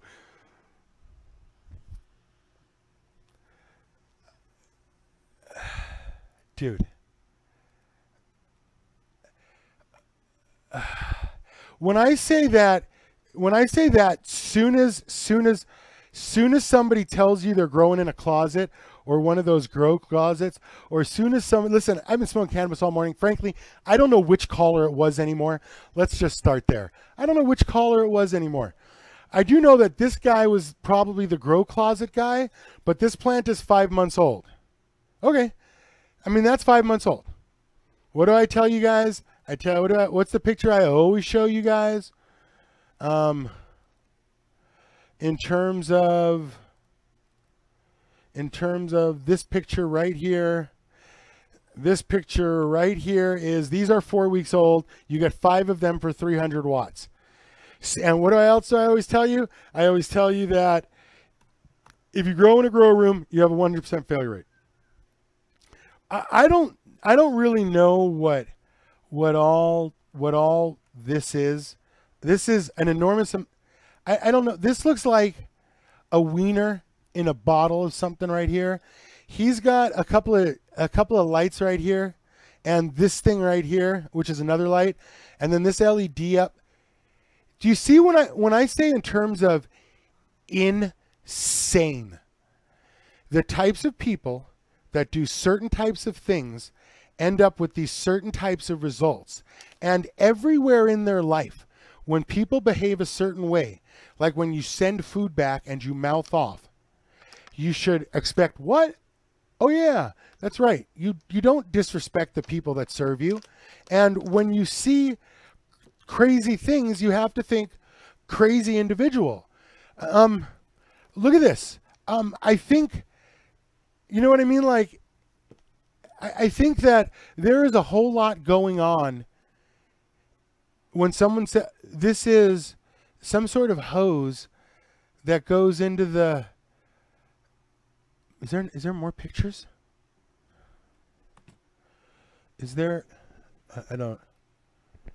Oh my God! Oh, it's another water bottle. Oh, the guy's got 2 plants. He's cooking them with this light, and this is how he waters, so it gets down to the bottom and the roots. I mean, the plant's dead. She's been dead for months and months and months. How do we know that? Because this is what a 4-week-old plant looks like. And if your plant is 5 months old and looks like this, then she's been dead for 3 months. You know, and this is a 5-month-old plant. She's been dead for 4 months and 3 weeks. Because as soon as you tried to grow in the system, you were going to kill your plants. So, is there a way to get? Is there more of these pictures? I mean, like,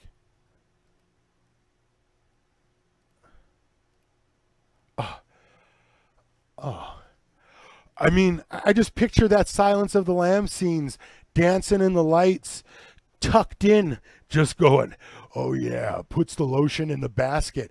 I mean, that's a creepy grow, right? I mean, the whole thing is creepy, right? You've never seen anything like that. No comment on the individual, no judgment on the person. We all do research. We all come up with answers and solutions and budgets. All I'm suggesting is you've never seen anything like this. I mean, there are literally 1, 2, 3, 4, 5, 6, 7 lights.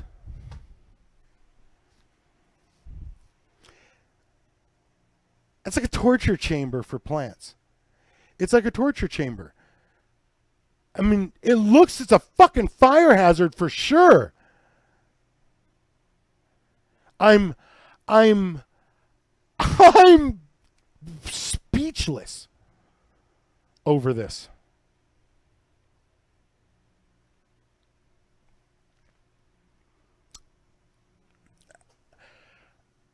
I mean, I'm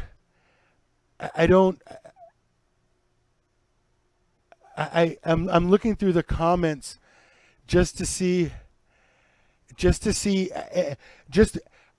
is it me?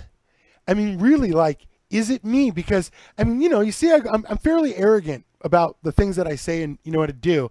I'm fairly arrogant that I can predict what's going to happen next, just statistically. I just picture, you know, just I'm so sexy, just tucked in. I mean, that's 5 months old.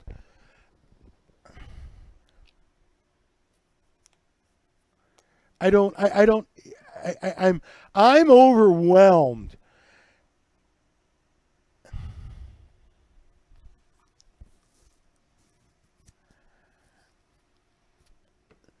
Anyway, listen, man, buy yourself a 2-foot 8-bulb T5. Start over and just put a 2-foot 8-bulb T5 in there.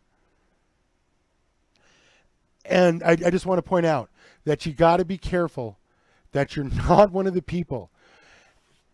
It's easy to fall into this $6,000 nonsense, I'm going to grow like this trap. But you got to be, I mean, I've had somebody says, you know, Silos, it looks like my grow. Listen, there's a lot of people, maybe not quite that much, but there's a lot of people. I mean, you know, we look at YouTube, dude, you look at this shit. And now we're talking about CFL 24 light cannabis. I mean, these are those guys who are doing this. Sorry, dude, but you put the video up of yourself. Okay, so we're growing in his mom's closet, just looking for the plants, dude. No, oh my God!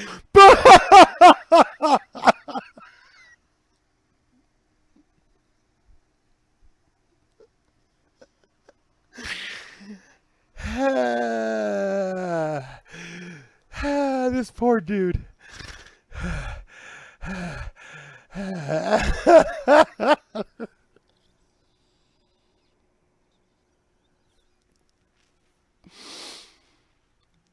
Oh my God. Bah!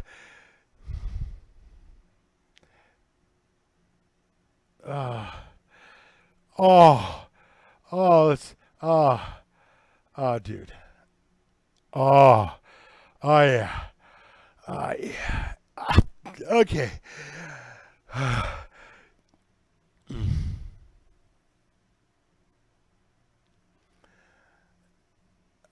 Dude. Oh my God. Anyway, so it's 11 o'clock. I'm out of cannabis. I'm just saying that I could grow with CFLs. I'm just saying by the time you finish, it's really don't get the time and effort that I mean, we could have stepped up to a 4-foot 8 bulb sort of as the minimum time and effort.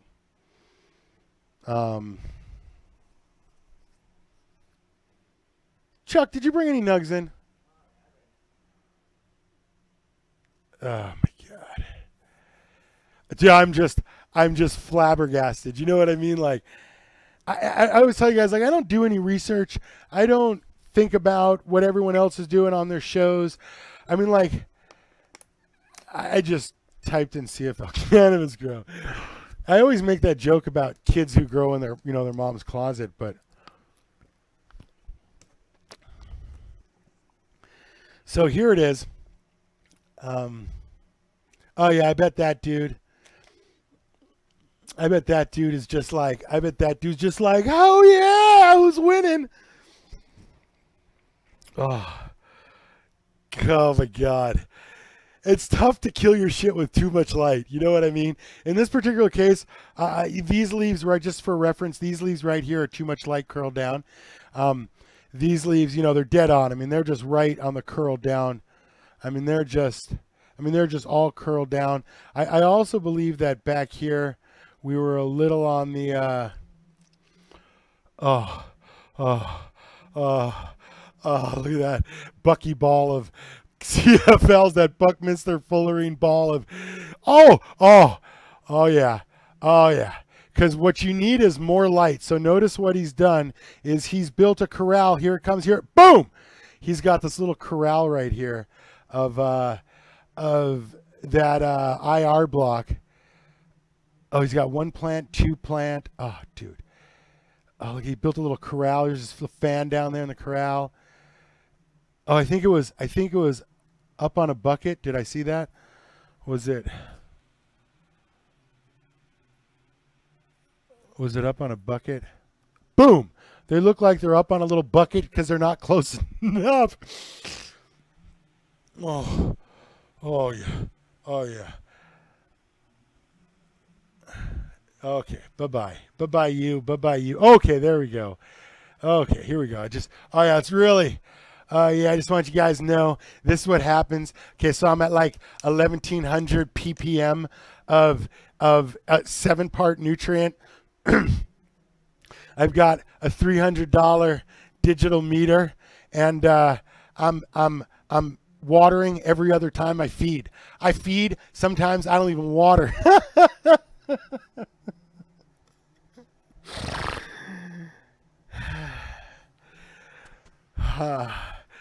It's brutal. I'm sure there's CFLs that do better than this, but you do.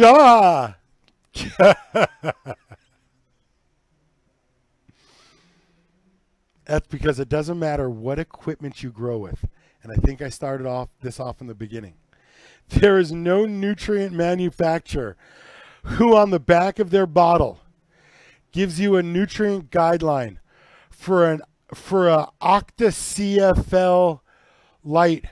And technically, these are 25 watt CFLs that act like 100. And if you have 8, I mean, you're at like 1,000 watts. So this dude's got 1,000 watts at 2 inches. Ah, dude, 1,000 watts at 2 inches is measuring so far from behind the balls. It's nonsense. It's absolute nonsense. Oh, dude. God. Scorched colas. No, if you have rot wool, Denali, if you're using rock wool, if you have root rot, you're watering it like hydro instead of soil. Rock wool is just a soil. Those rock wool spun fiberglass insulation shit, it's just soil. Water your plant when it needs to be watered, and if you water any more than that, they say they maintain the perfect amount of air to water ratio, all the way up until you treat it like it's hydro. Oh, dude. I keep grabbing this like there's more bud in the store. All right, so I'm going to go shake a couple of customers, see who's got some bud in their pockets. Don't forget to subscribe to the channel, like the video. I'm the Grow Boss. You can buy my books. I tell you the same thing in the books and the videos. I've got the back of the store. Let's take a quick tour of the back of the store, because we're actually doing pretty good back here. We'll sort of end it on that. Okay. I'm going to show you guys how to do a 3-light rotation. That's what's going to be in like these 3 squares. There'll be a 3-light rotation up here with LEDs. I'll do a 2-light rotation down here where there'll be a 2-foot 4-bulb and a 4-foot 4-bulb from the Quantum Bad Boys. And then there'll be a couple of tables I can use for projects underneath here for demo stuff. We've got the plants coming into that space right there. We're going to hang the hood on the light, and that'll be a whole garden with an RO and a meter example, all of that set up in that little space. This space will have a hydro setup with a 2x4 table in it. Basically, I'm just making the pictures that are right out of the book. And then I think what we're going to do is use this large open space for one of a couple of things, sort of edge to edge. I was thinking about doing some live experiments inside the store, like we did with the Great Root Race. You guys really seem to like that with the Great Root Race where I was comparing products. So I was thinking after we get the side set up, maybe we could do like a little lab, a little testing lab in the back, someplace where we could mix nutrients and do the back like that, because well, frankly, the videos make more money for the store. People just come in from all over. So I got no problem keep investing in building stuff for the back of the store, so I can literally like pull down all of Botanicare's nutrients off the shelf, open them all up, use them all. We can test them. We can determine the ppm, go through with the megameter. So we'll just keep building the back of the store in terms of those projects. If you like the videos, my advertisers, my sponsors, they're not just sponsors. I mean, these are the products that you're going to use because they're just the best in the industry. 3-ply ducting from Thermoflow. Mondi, their hygrometers, their humidity domes, 7-inch domes with the 2 vents on them. Clonex Solution, Clonex Rooting Gel, the Clonex Root Maximizer Microbes, Green Pad, CO2, Turbo Clones. You saw that video with the Bushmaster and the roots after 2 weeks. Knocks it out of the fucking park. So if you guys don't have any more questions, and you don't, I'm going to, on a positive note, that guy doesn't need to worry about smell. Dude, this guy doesn't need to worry about, oh, I lost the video. Oh, dude, I am, yeah. I see your point about most of you do research. I see your point. I started off where all of you guys were. Like I told you, I learned how to grow by doing it, but it wasn't until I owned the store, you know what I mean? It wasn't until I did this all day long that I really was able to see how many of us do the same thing. And then, of course, then there's the extreme edges of the whack pack that do the calcium eggshells and the stuff that we see sometimes. But I understand how you guys get there. That's not the part I'm judging. I'm just suggesting that where it really is really, really far away from where you think it is. And then once you get there, it's even a little further. All right, I'm the Grow Boss. Listen, it's a Sunday. The temps are cool. It's a nice day outside. Try to enjoy a peaceful Sunday. Everybody be good to each other. I appreciate you guys all watching. I'm done sitting. I got to go sit on the ice pack, relax my back. Thanks so much for watching.